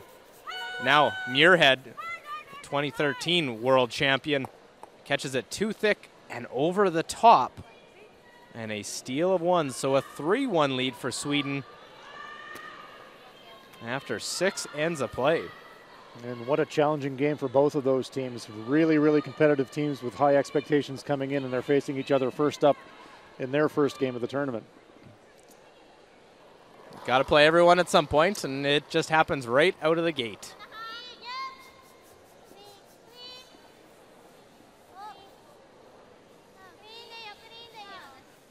It is drawn randomly.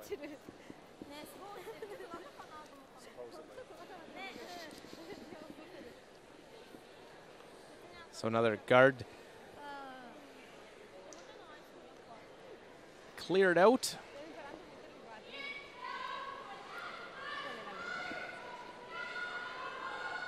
It is a full round robin, as we mentioned. These teams will play 11 games, so you do have to play everybody once. It is the luck of the draw when you face a given team.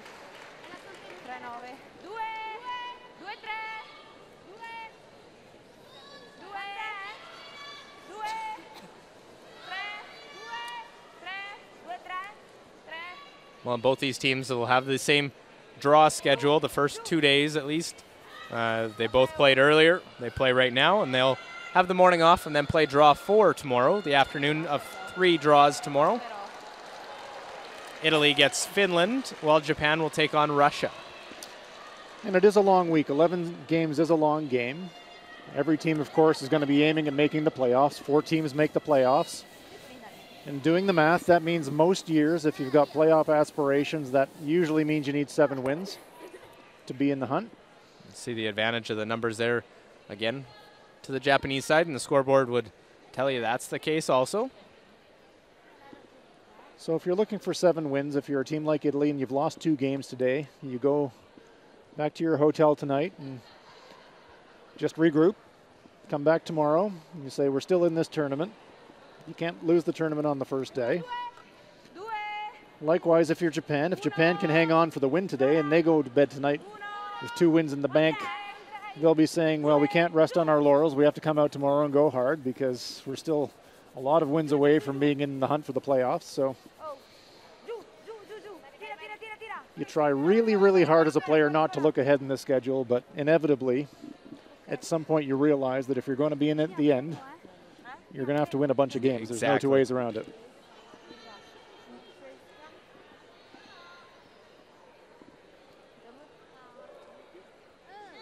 Well, just making the decision of which turn to play to get rid of that centerline guard.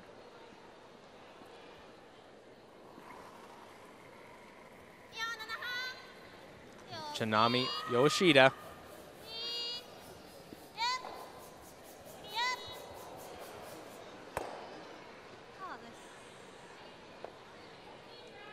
We'll get rid of it.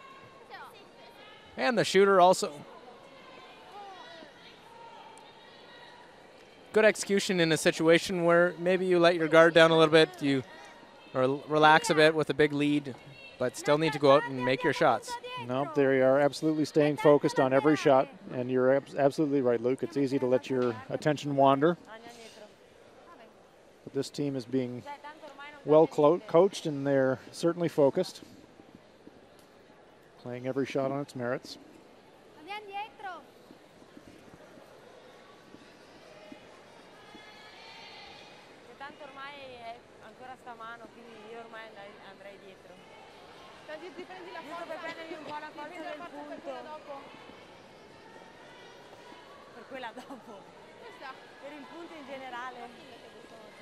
There we see Satsuki Fujisawa looking on.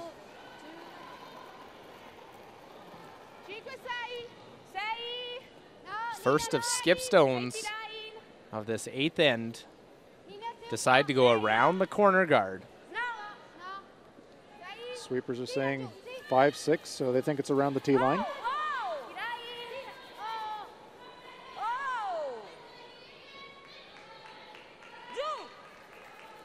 Well, nice shot. Still seeing that consistent curl to the wings and able to get around. And look at that, you don't see that very often. Quick, somebody do a screen grab. That's really impressive. 100%. Of course, now we've put the commentator's curse on her. So I was trying not to say the word. I was not trying not to say the word. No, I have to say it, so you know. And this is not an easy shot. Apollonia made a nice come around. There we get one more chance. Okay, they'll get my phone out and I'll take a picture of that. Click. There we go. 100%. Put this one right on the corner now. Keep it going. Not bad numbers for Apollonia, but been faced against perfection. And she's had some straightforward shots, but she's had to make some difficult shots as well, and this one goes in the difficult category.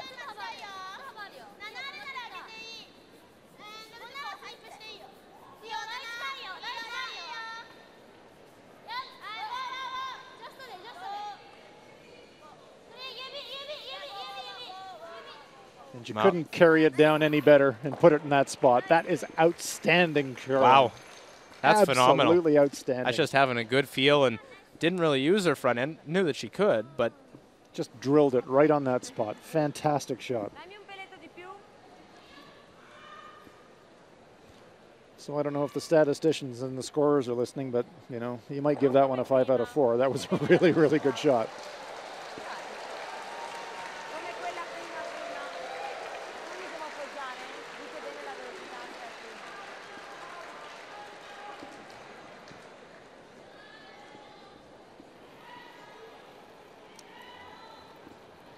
And I suspect these Japanese players are so in the zone they don't realize at what kind of level they're actually executing. They're just playing shot to shot, staying in every shot, staying focused, just playing so well. Well, now Apollonio has to follow it down and have the right angle herself. Looks like it might be a small bump off that shot. Just a little chip. We've seen that a few times. She's just that, you're not far off from that shot. It's the difference, and it's such a punishing and cruel game sometimes because 6 inches of weight less, and that's an excellent shot. But because it was just that fraction heavy, she's bumped, she's rolled away, and now it's a fairly straightforward, I say that cautiously for the person who hasn't missed a shot all night. The Japanese can remove this shot, they can score 2 and pretty much lock this game away. So final shot, Satsuki Fujisawa.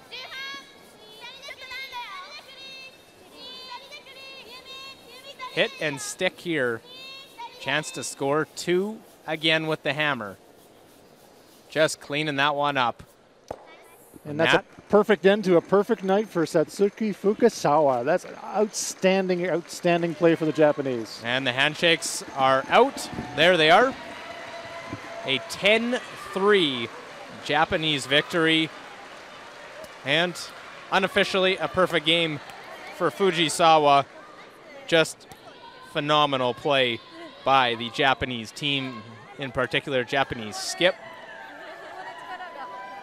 as they improve their record to 2-0 with a 10-3 victory.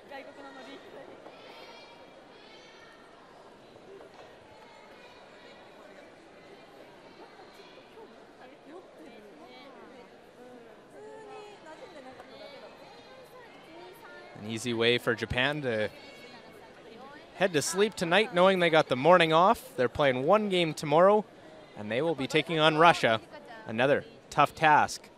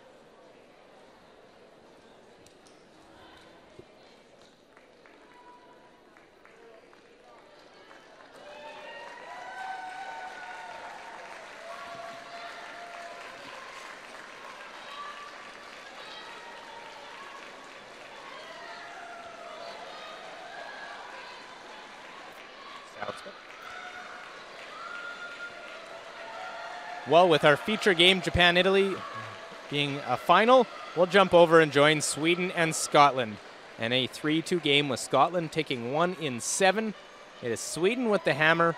They have the Yellowstones, Scotland throwing the red ones. We'll join you as we are midway through their 8th end. It is Scotland lying 1 at the moment, 2 center guards, trying to play for a score in this one. And Sweden, Maria Weinström.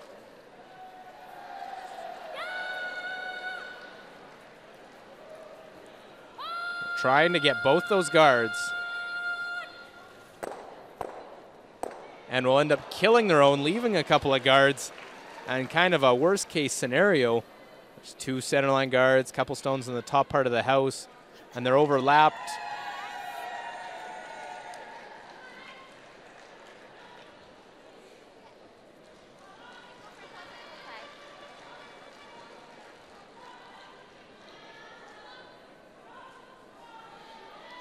Vicky Adams at just 64% on the game.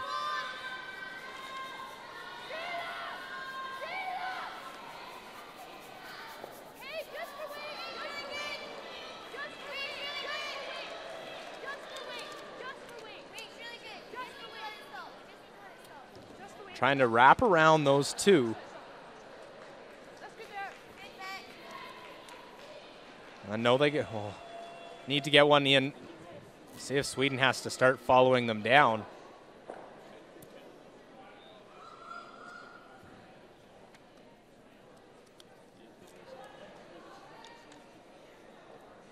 It was a tentative start to this game. Lots of blanks in the first 5. So we see Maria at 79%. Trying to peel. Maybe get lucky and get a couple. Just gets the 1.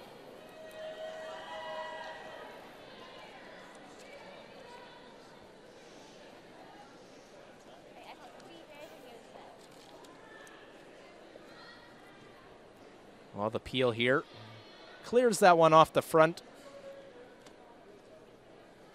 You can maybe have a little bit more. Yeah.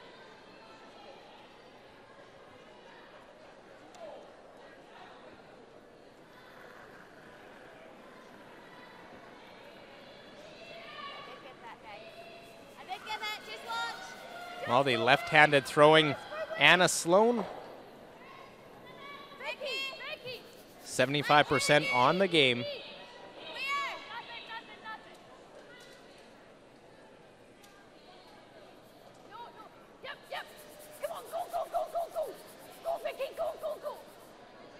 Well, they didn't want to slide deep, so that's why they didn't want to bring the sweeping on early.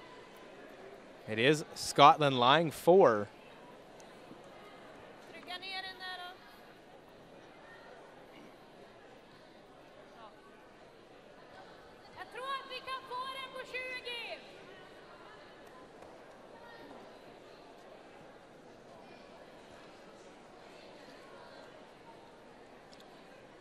Christina Bertrup.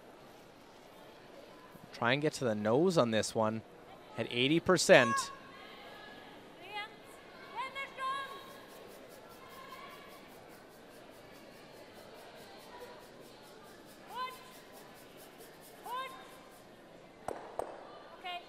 Well, catches it a bit high, was trying to get the late curl on it, unable to do so.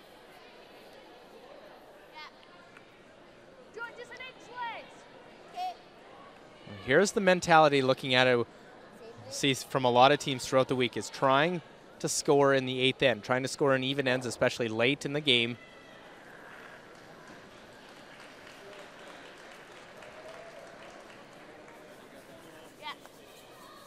Going out, play this. Be Anna's out turn.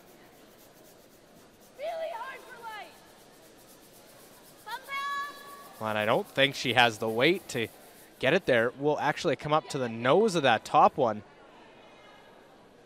Missed opportunity now.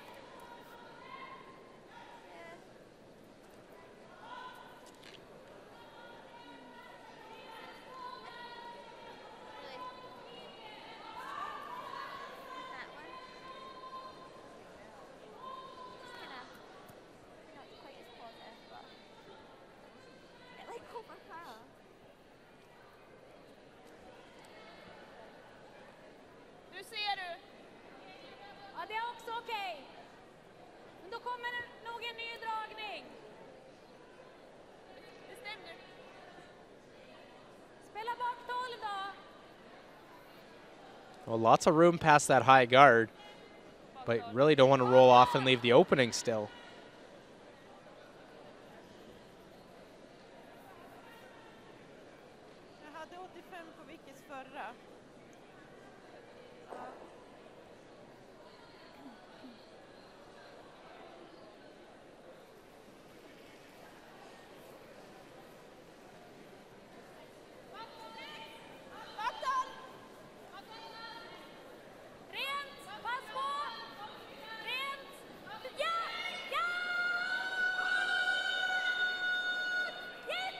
Maria Pritz on the sweep trying to hold the line. Get by the front and tap it back. They will lie what looks like shot stone top button.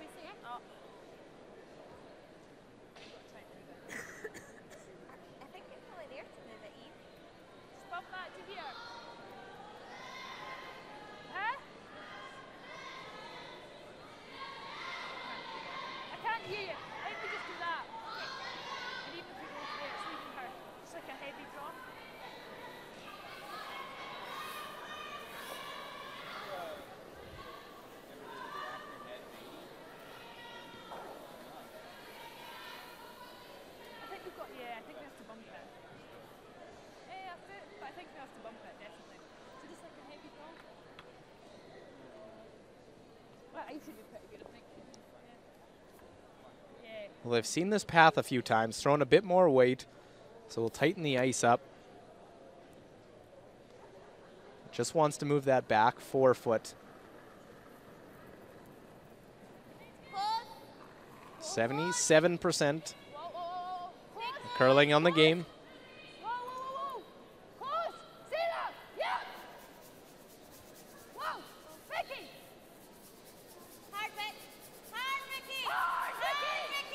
I'll try and move it back 4 foot. Move it far enough to get shot stone. They won't get shot, but it does open up now for them to make a play later if Sweden doesn't get there first.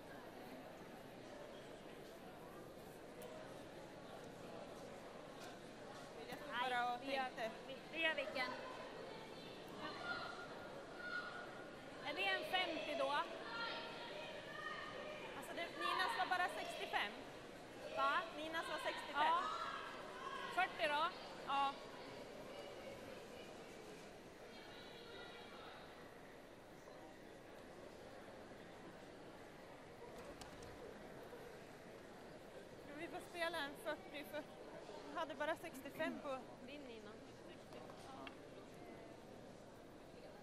Ja.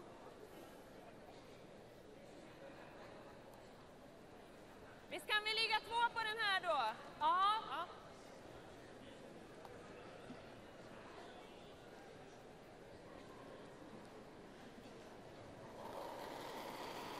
I think Maria trying to get to the inside on this.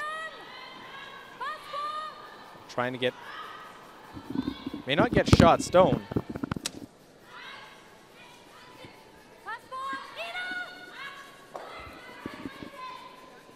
Just a little roll and we'll sit 1-2, top button, back button. No raise on any of those because of the overlaps.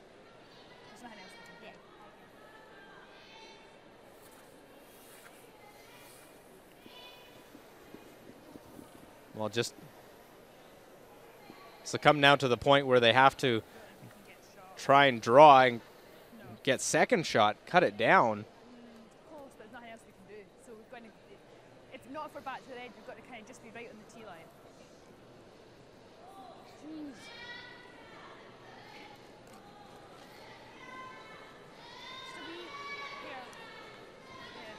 Well, Maria Pritz just made her shot perfect. Now Eve has to be perfect with hers. Okay, line's good. Stay close. Stay close. Stay up. Good.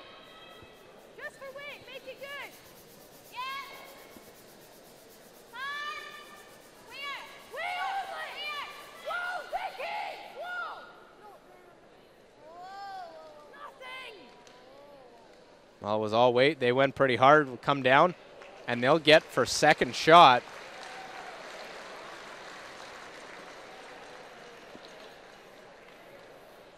Couldn't do a lot better than that, Luke. No wonder if it curls a bit more if they could get shot stone. It was coming in sideways. They might have had a chance, but luckily they had their own to catch on. Exactly, and it would have been disastrous if she would have caught the front stone and just spilled over, so no room for error there at all.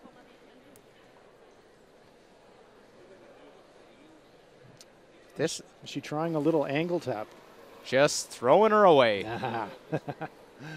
Put the one in the bank and be happy about it. Especially in the 8th end. Eve was going, and Scotland were going hard to try and get one through a steal. They'll throw it away. And looks pretty clearly it's a yellow there, and a single it will be for Sweden with the hammer, and a 4-2 lead now. 2 ends remaining in this one. Sweden with the upper hand over Scotland.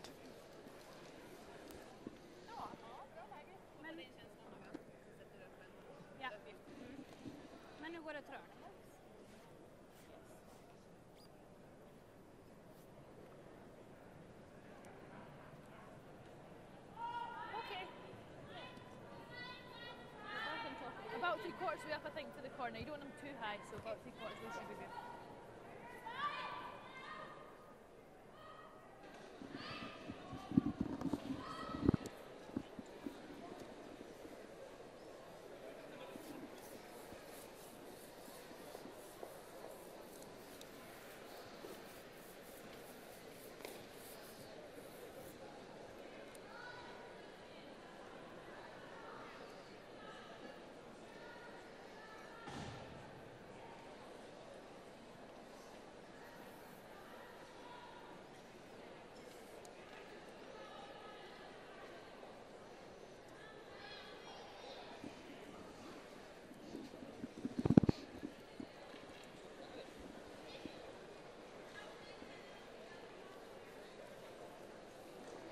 Well, a little bonus coverage for you as our feature game of Italy and Japan ended after 8. We jumped over, and Scotland, Sweden is where we now feature. Eve Muirhead, Margareta Sigfridsson, 2 skips well known to the world scene and playoff scene. Here, 2016, they'd like to be on the podium as well. A long week ahead as this day 1 of competition. Luke Coley here with Hans Frohenlob. Margareta Sigfridsson, if you're unfamiliar, throws the lead stones but calls the game for this Swedish team.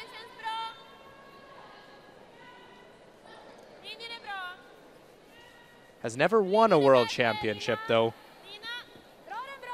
Numerous silver medals to her credit, including an Olympic silver medal. Of course, Swedish women's curling has a long and illustrious history, going back to the curling surgeon, Elizabeth Gustafsson, and of course the great teams of Annette Norberg. So a long, proud history of success in Swedish women's curling.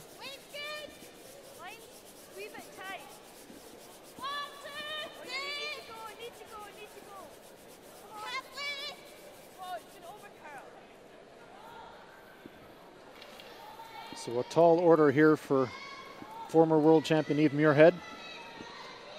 Really needs the deuce here to give herself a chance to steal the 10th and steal the game.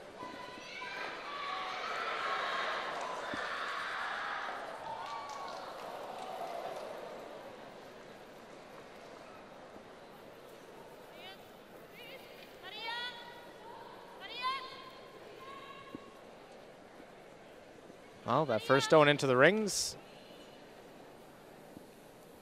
Corner guard out in front.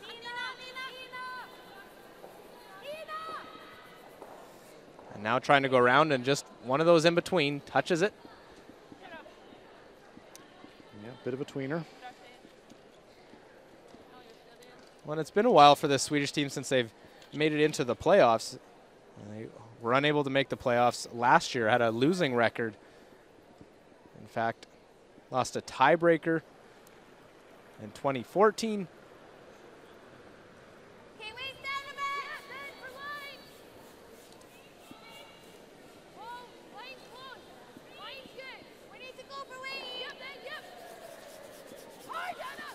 Now they're trying to manipulate these stones.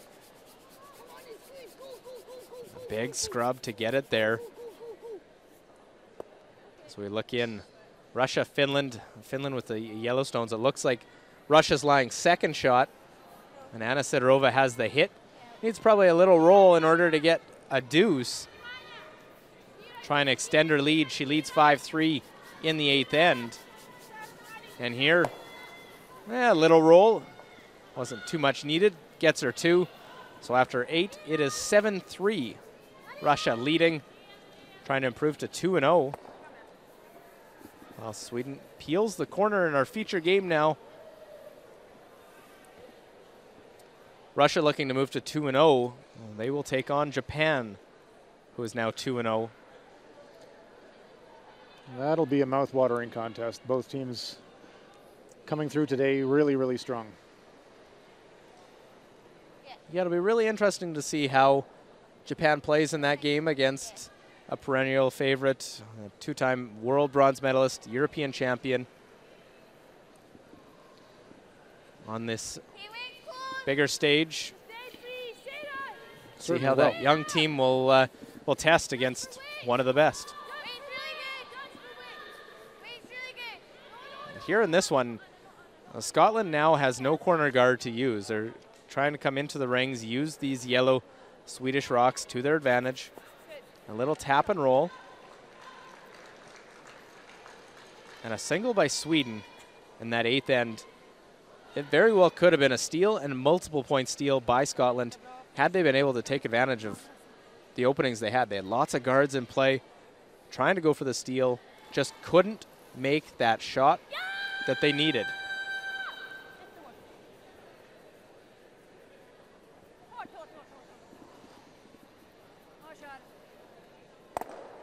Boom. And look at him go. Maria Weinerstrom, of course, was not at the World Championship last year, as was with her pregnant with her son, John. Well, may not have known that at that time, but his 8-month-old son. So a little different lineup for them.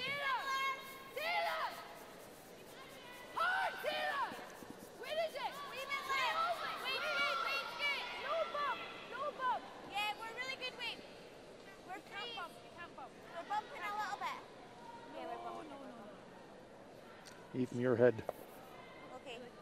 willing that rock to stop, so it didn't create any separation, but we did see the bump, so small gap here for the Swedes.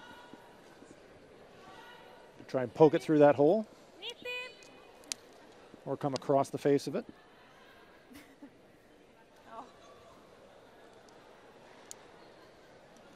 Coming across the face is the safer of the options.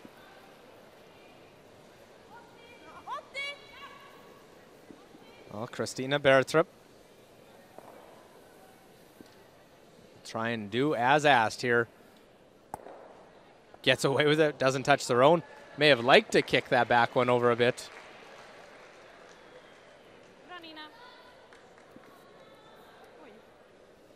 Like, just back 4 away. Think so. Yeah? Yeah. Probably the same weight as Vicky's second one. Yeah, same way as that. Okay, we'll go see then. Yeah. The only thing you make this, it's hard to get a 2 probably out of the end. They are really clustered close to that center line, right in front of the 4-foot. So you're right, Luke. Scoring area is quite small. Here's Anna Sloan, the only left-hander in the entire tournament. Line's good. Currently dating Eve's brother, Glenn Muirhead. Stay close. Right, Vicky. Whoa, just dead feet. Oh. Looking for it to just slightly come across the face of it and a little flop inside. I just couldn't afford to sweep it. Yeah, it's we were looking for, I think, back 4-foot weight instead of just T-line back button weight. But they did have to wait for it. They did have to curl. But the stone's in an interesting place for the Swedes. Looked for a second like they were going to try and pound it, but now that they appear to be electing the guard. Well, it does appear the shot is that yellow stone. I would say definitely it's the yellow stone. It is, however, behind the tee line.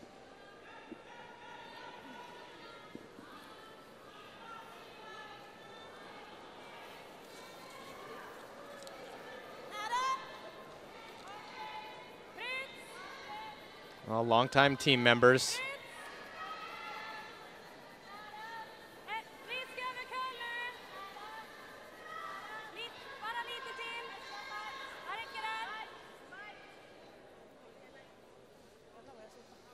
We heard the sweeping call Pritz. With the two Marias, so they got to be careful of Yeah, you can't ask for Maria to sweep, otherwise you're going to get a little bit more than you Pritz want. or Weinerstrom of who you're going to have to sweep that stone. Joke about that being with the one sweeper going on. That is always the question of what happens if they have the same name. Well, we just saw an example. You got to use the surname. I was thinking kind of half stone that. The number 8's not going to go anywhere. We're going to lose a shooter and we're going to lose number 2. I'm thinking even like less than half stone, get that. Well, yeah, half stone, okay, yeah. So you can keep a shooter, but I think we're going to have 2 to move. No, I was thinking like to get it as much to here as possible, but then we've got to lose that. Yeah, I think first things first, we need to move this. I think we just half stone. Yep, and try and get the 3 to bump. Yeah, well that's going to go. If you throw normal, even peel. Okay. Peel half stone. Half stone. Well, I think just normal. Normal. So a bit of a discussion about the weight. So for some of them may not know, difference between normal and peel weight. So normal weight is a takeout weight shot where you're just trying to remove the stone. Peel weight was when you're throwing it a little extra hard, so you can make contact and spill your own stone away. The worry about throwing peel weight in this situation might be stepping it up and maybe missing the stone entirely. So she just wants to reposition this stone to open up access to the shot rock. And right out of her hand, can Sarah Reed hold this one? Well, she hit half the rock just like Eve was asking for, and really does rearrange them. Opens it up. There is now a little more room accessible. Scotland's got the last rock here. We can see great sweeping here by the Scots. Hits half the rock, spills that back stone just as Eve Muir had predicted it would. But Anna Sloan justifiably pretty happy with that one.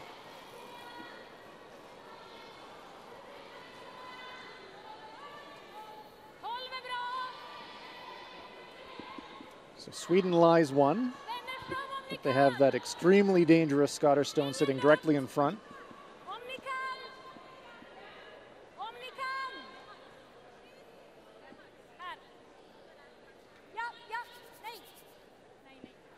And that thing just warped towards the center line at the end.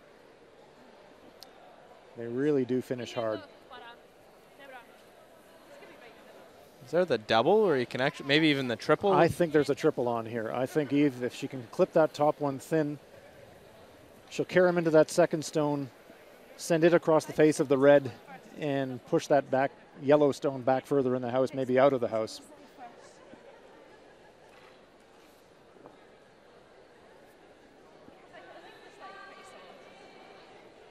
There we see the angle. She's going to try and hit that left-hand stone first, as we're looking at it from this overhead.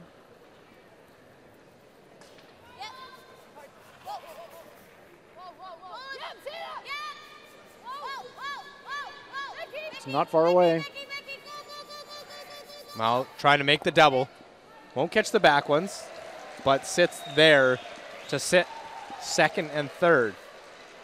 So now all of a sudden it gets a bit more dangerous for Team Sweden. 2 Scottish stones in the front half of the house. Sweden's lying shot, but it's very vulnerable now at the back of the button. See on the replay, Muirhead gets contact and leaves her stone sitting squarely on the center line. Removes 2 Swedish shots. Sweden's lying 1, Scotland lying second and third. A little extension from Maria Pritz. Able to make this double. And wow, just picks it off the top. What and a great shot. Gets it out. Look That's at the smile. Unbelievable to pick that one that clean straight off the face. From Sigurdsson screaming, I thought that they'd lost this one, but man, oh man, what a fantastic shot. Listen to the screaming and the yelling on the sweep, but look at that pick. That red stone goes sideways right out of the house. You can see a great angle here. Watch that red stone going right across the face of that yellow stone. I think with the panic, I think that she thought they lost it. They almost did, but boy, oh boy, did that work out great for Team Sweden.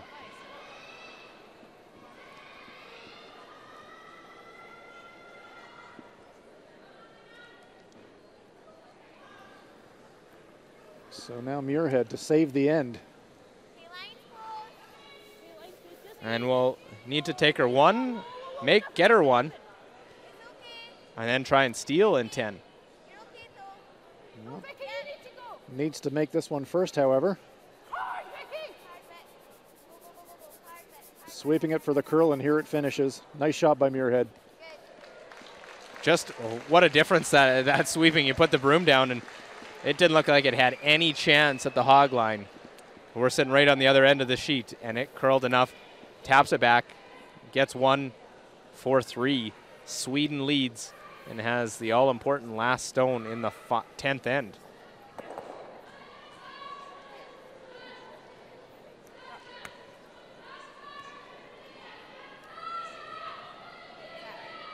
Just keep your going. Maybe, I think 3/4, but not too tight so they can pick it in. Yeah, exactly. And then up. Okay, right. Good.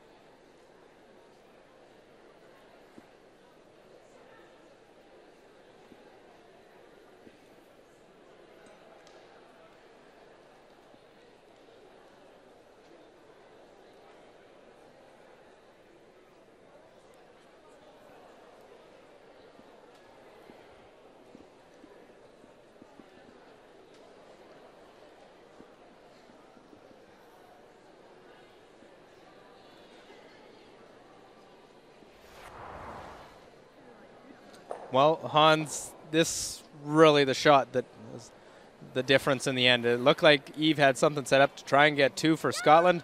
Maria Pritz says, I don't think so. An incredible double takeout. Look at the contact point. Just picks it out. Wow, just incredible shooting.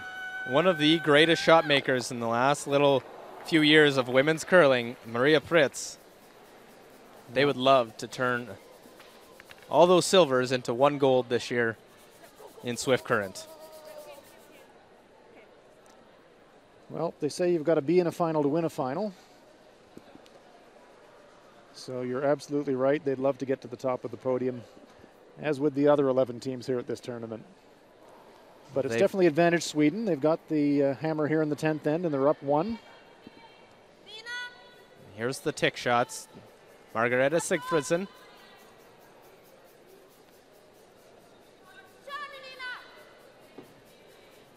And we'll just touch it.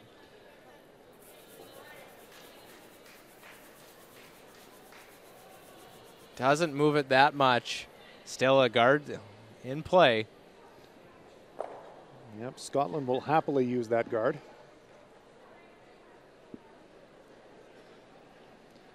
They will throw another one.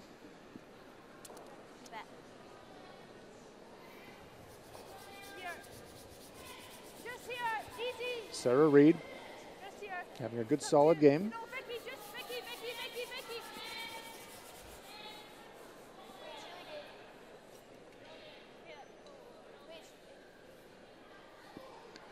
Don't want this to bite the house, however.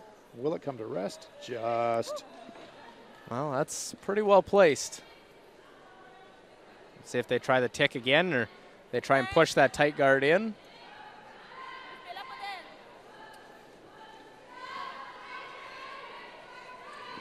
Does look like they're going to make another run at that front stone, and of course if they go past, they could push that second stone into the house. Can't remove it from play, however.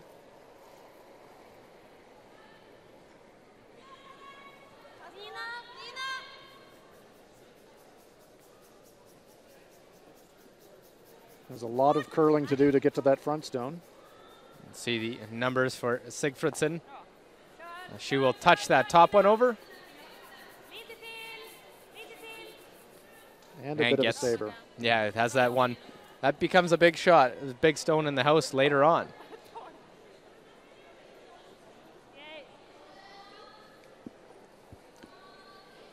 Scotland, of course, will ignore that. They'll just keep piling up the center guards. They need to steal this end to force the extra.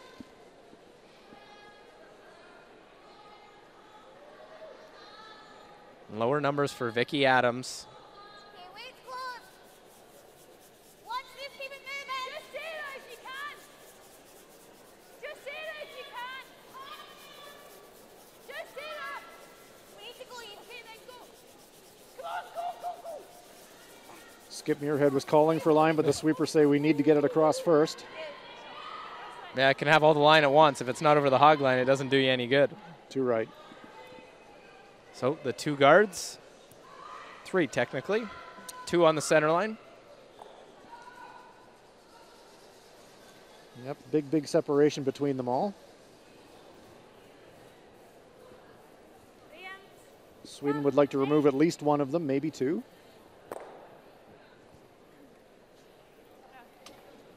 Wennerstrom does the job, kills the long guard.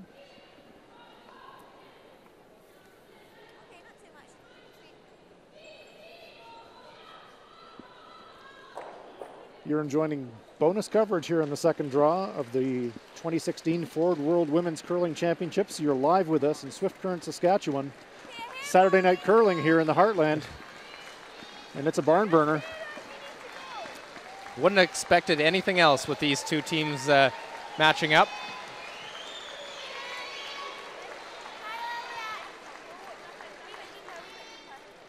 Don't want to get it too close that a double peel is available.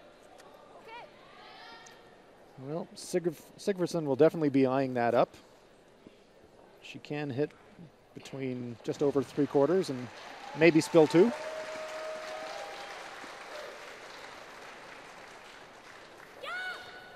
Maria Weinerstrom.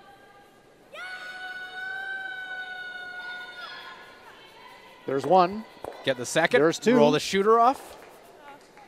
And opens up the 4-foot area. So games are starting to finishing up, and so we see now that Russia has closed it out against Finland, and so Russia goes to 2-0. They take that game 7-4. Anna Sidorova is 2-0, and Finland falls to 0-2.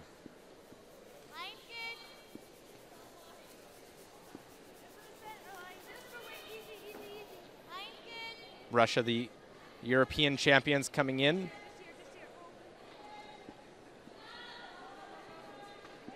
Beat Scotland and Eve Muirhead in that championship game. So an interesting situation brewing here, Luke, so that we see those 2 Swedish stones out there on the wing. Scotland may need them later in the end to try and force a shot for Maria Pritz on the last. Sweden, of course, will just try to keep the center open. Christina Bertrup trying to roll it off. And those corner guards creep a little bit closer to the center. So making the out-turn draw now a little bit more difficult for the Swedes if they have to throw it.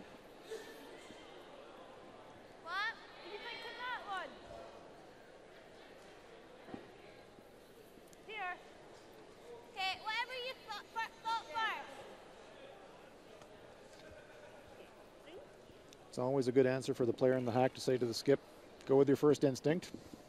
I'm happy to throw it.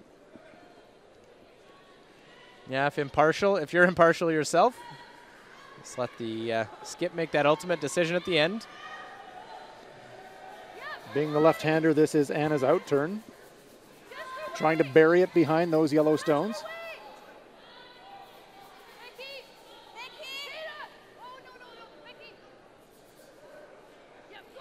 Good looking line.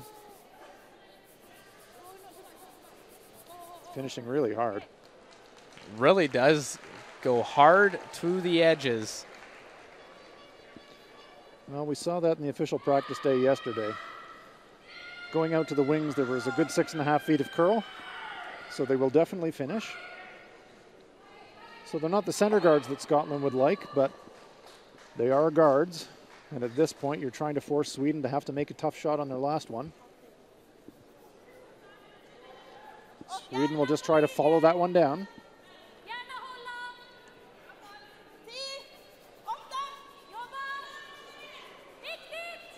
They don't want this one to overcurl.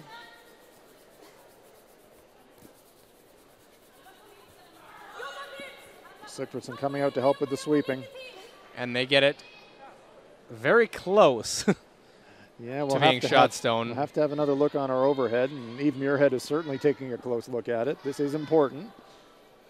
You wouldn't want to make a wrong decision and assume that you're shot and then you're not. At first glance, I thought it was they got it far enough. Well, there's a really good look from our overhead, and even with that, it's pretty close. It looks like it might be yellow, but boy, it's close. And even Anna believe it's the red stone. I thought it was yellow, but yeah, looking at it more closely, it might be red. So does that change your plan here? It does a little bit. If you think you're shot, then you can really try and take the play back into the center of the sheet again. So top 4 foot on this? Well, I'm not sure. Right to the button. I didn't see where they were looking to play. They might even be trying a tight center guard or half covering.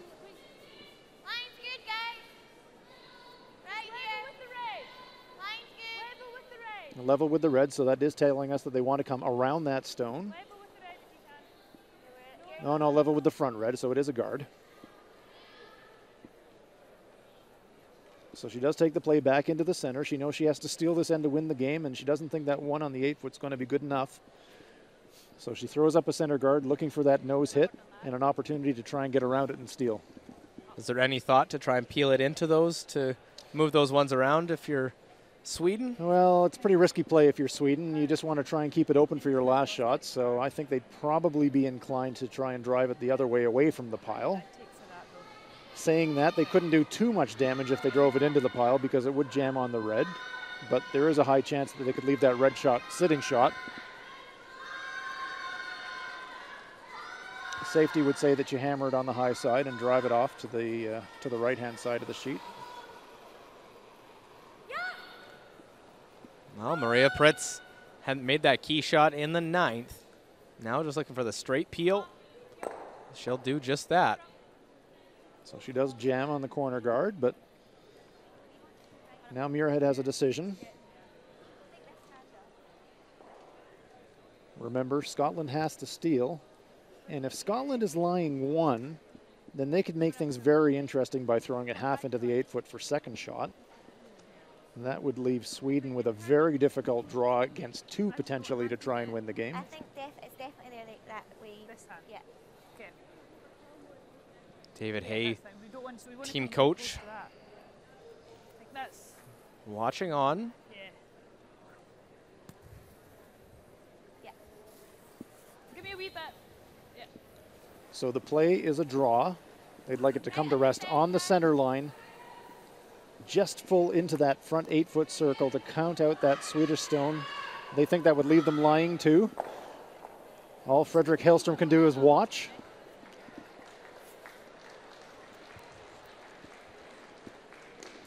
So Muirhead.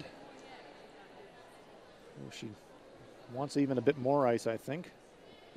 Asking for just a fraction more from Anna Sloan. Trying to force Sweden to have to make a shot against 2 to win the game.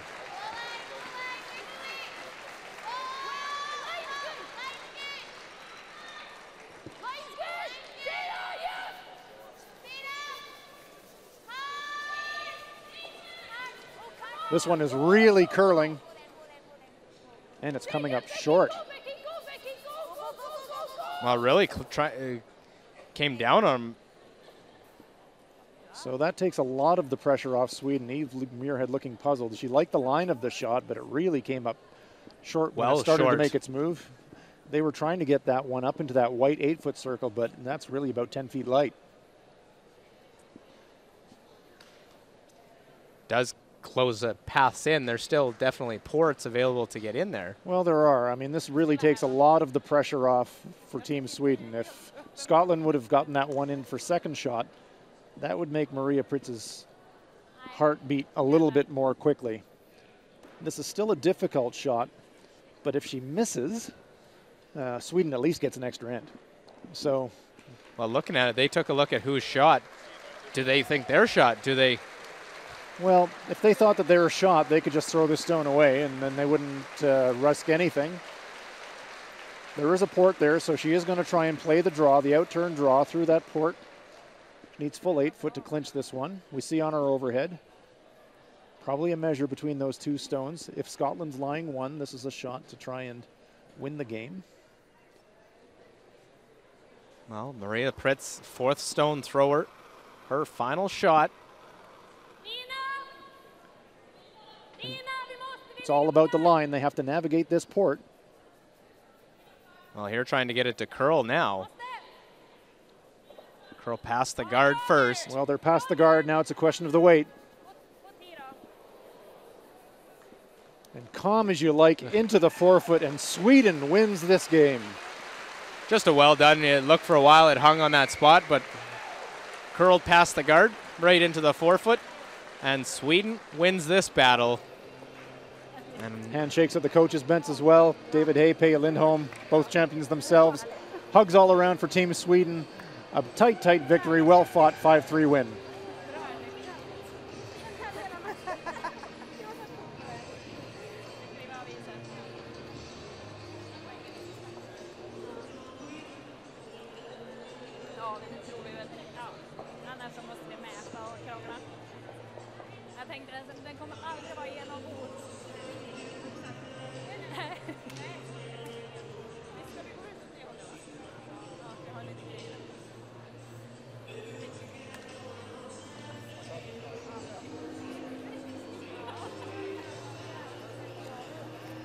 Well, they can smile and laugh with relief now, but boy, they had to work for that one, Luke.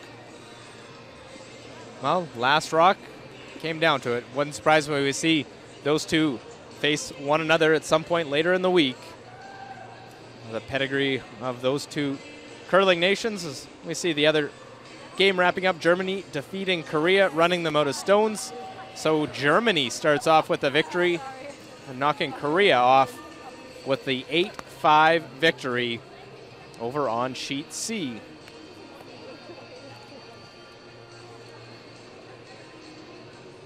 So quite a first day here at the 2016 Ford World Women's Curling Championships.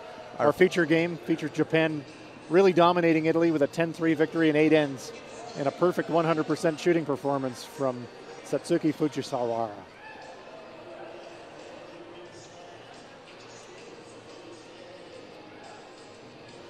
Well, if this is what we're seeing all week, Luke, we're in for some fantastic entertainment.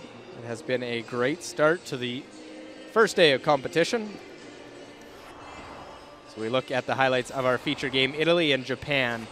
And in the second end, a freeze missed by Apollonio, leaving the opening. Now for Satsuki Fujisawa, play the out-turn hit and stick to score the triple. And easily and nicely done. The Japanese skip strikes first with 3 in the second end. Fourth end had control throughout, and missed double by Italy leaves the door open. As she did in the second, has a hit and stick to score another 3. Just like that, 2 triples in the first 4 ends.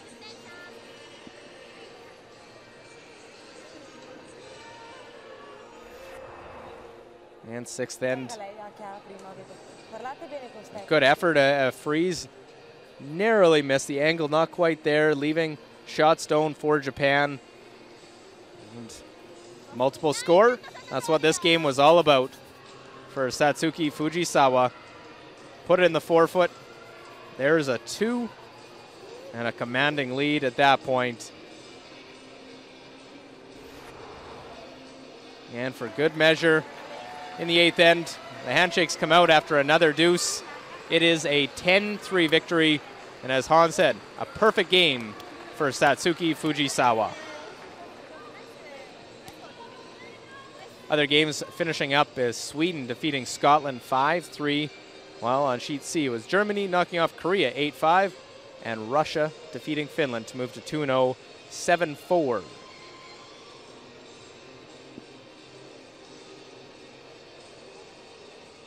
And just the 2 draws on day 1 leaves us with 2 teams atop the standings at 2-0 records, Japan and Russia. They'll play tomorrow. Canada, Germany, Sweden, Switzerland all sit with 1 win in the first half of the leaderboard. While Denmark, Korea, Scotland, and the US at 0-1, and 2 teams at 0-2 right now, Finland and Italy.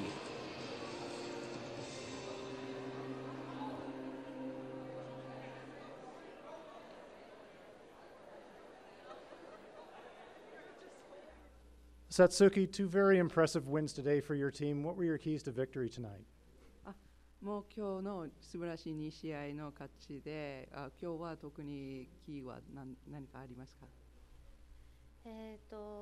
まず初日だったのでアイスの状態を早く読むこと、そしてそのアイスの状態を踏まえてスイープをうまく使うことをポイントにしていたので、それがうまく試合につながったと思います。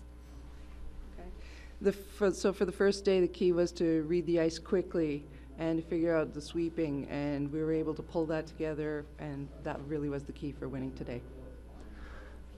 And Satsuki, curling is a team sport, but the statisticians scored you at a shooting percentage of 100% tonight. Absolutely perfect. Have you ever had a perfect curling game before? 今日は 100% のショット率だった。これは前にもありましたか？初めて？本当に 100% ですか？ Really? Really? 100%? 100%. Absolutely perfect. That was a very, very impressive performance. The ice is obviously conditions are to your liking. そう、やっぱりコンディションがあなたに最適でしょう。本当は 100% だった。多分私の投げは多分 50% ぐらいで、あとはほとんどもしかしたらそれ以上スイーパーのおかげで今回 100% 取れたと思います。Actually, I was probably throwing 50% and the rest was the sweepers. Well, true credit to your skip. Congratulations to Team Japan. A perfect start and 2 wins today. Congratulations and good luck for the rest of the tournament. Victorious Satsuki Fujisawa and Team Japan. They are 2-0 after day 1. For everyone here in Swift Current, Hans Frohnlup and myself, Luke Coley, we'll see you tomorrow for more coverage of the 2016 Ford World Women's Curling Championship.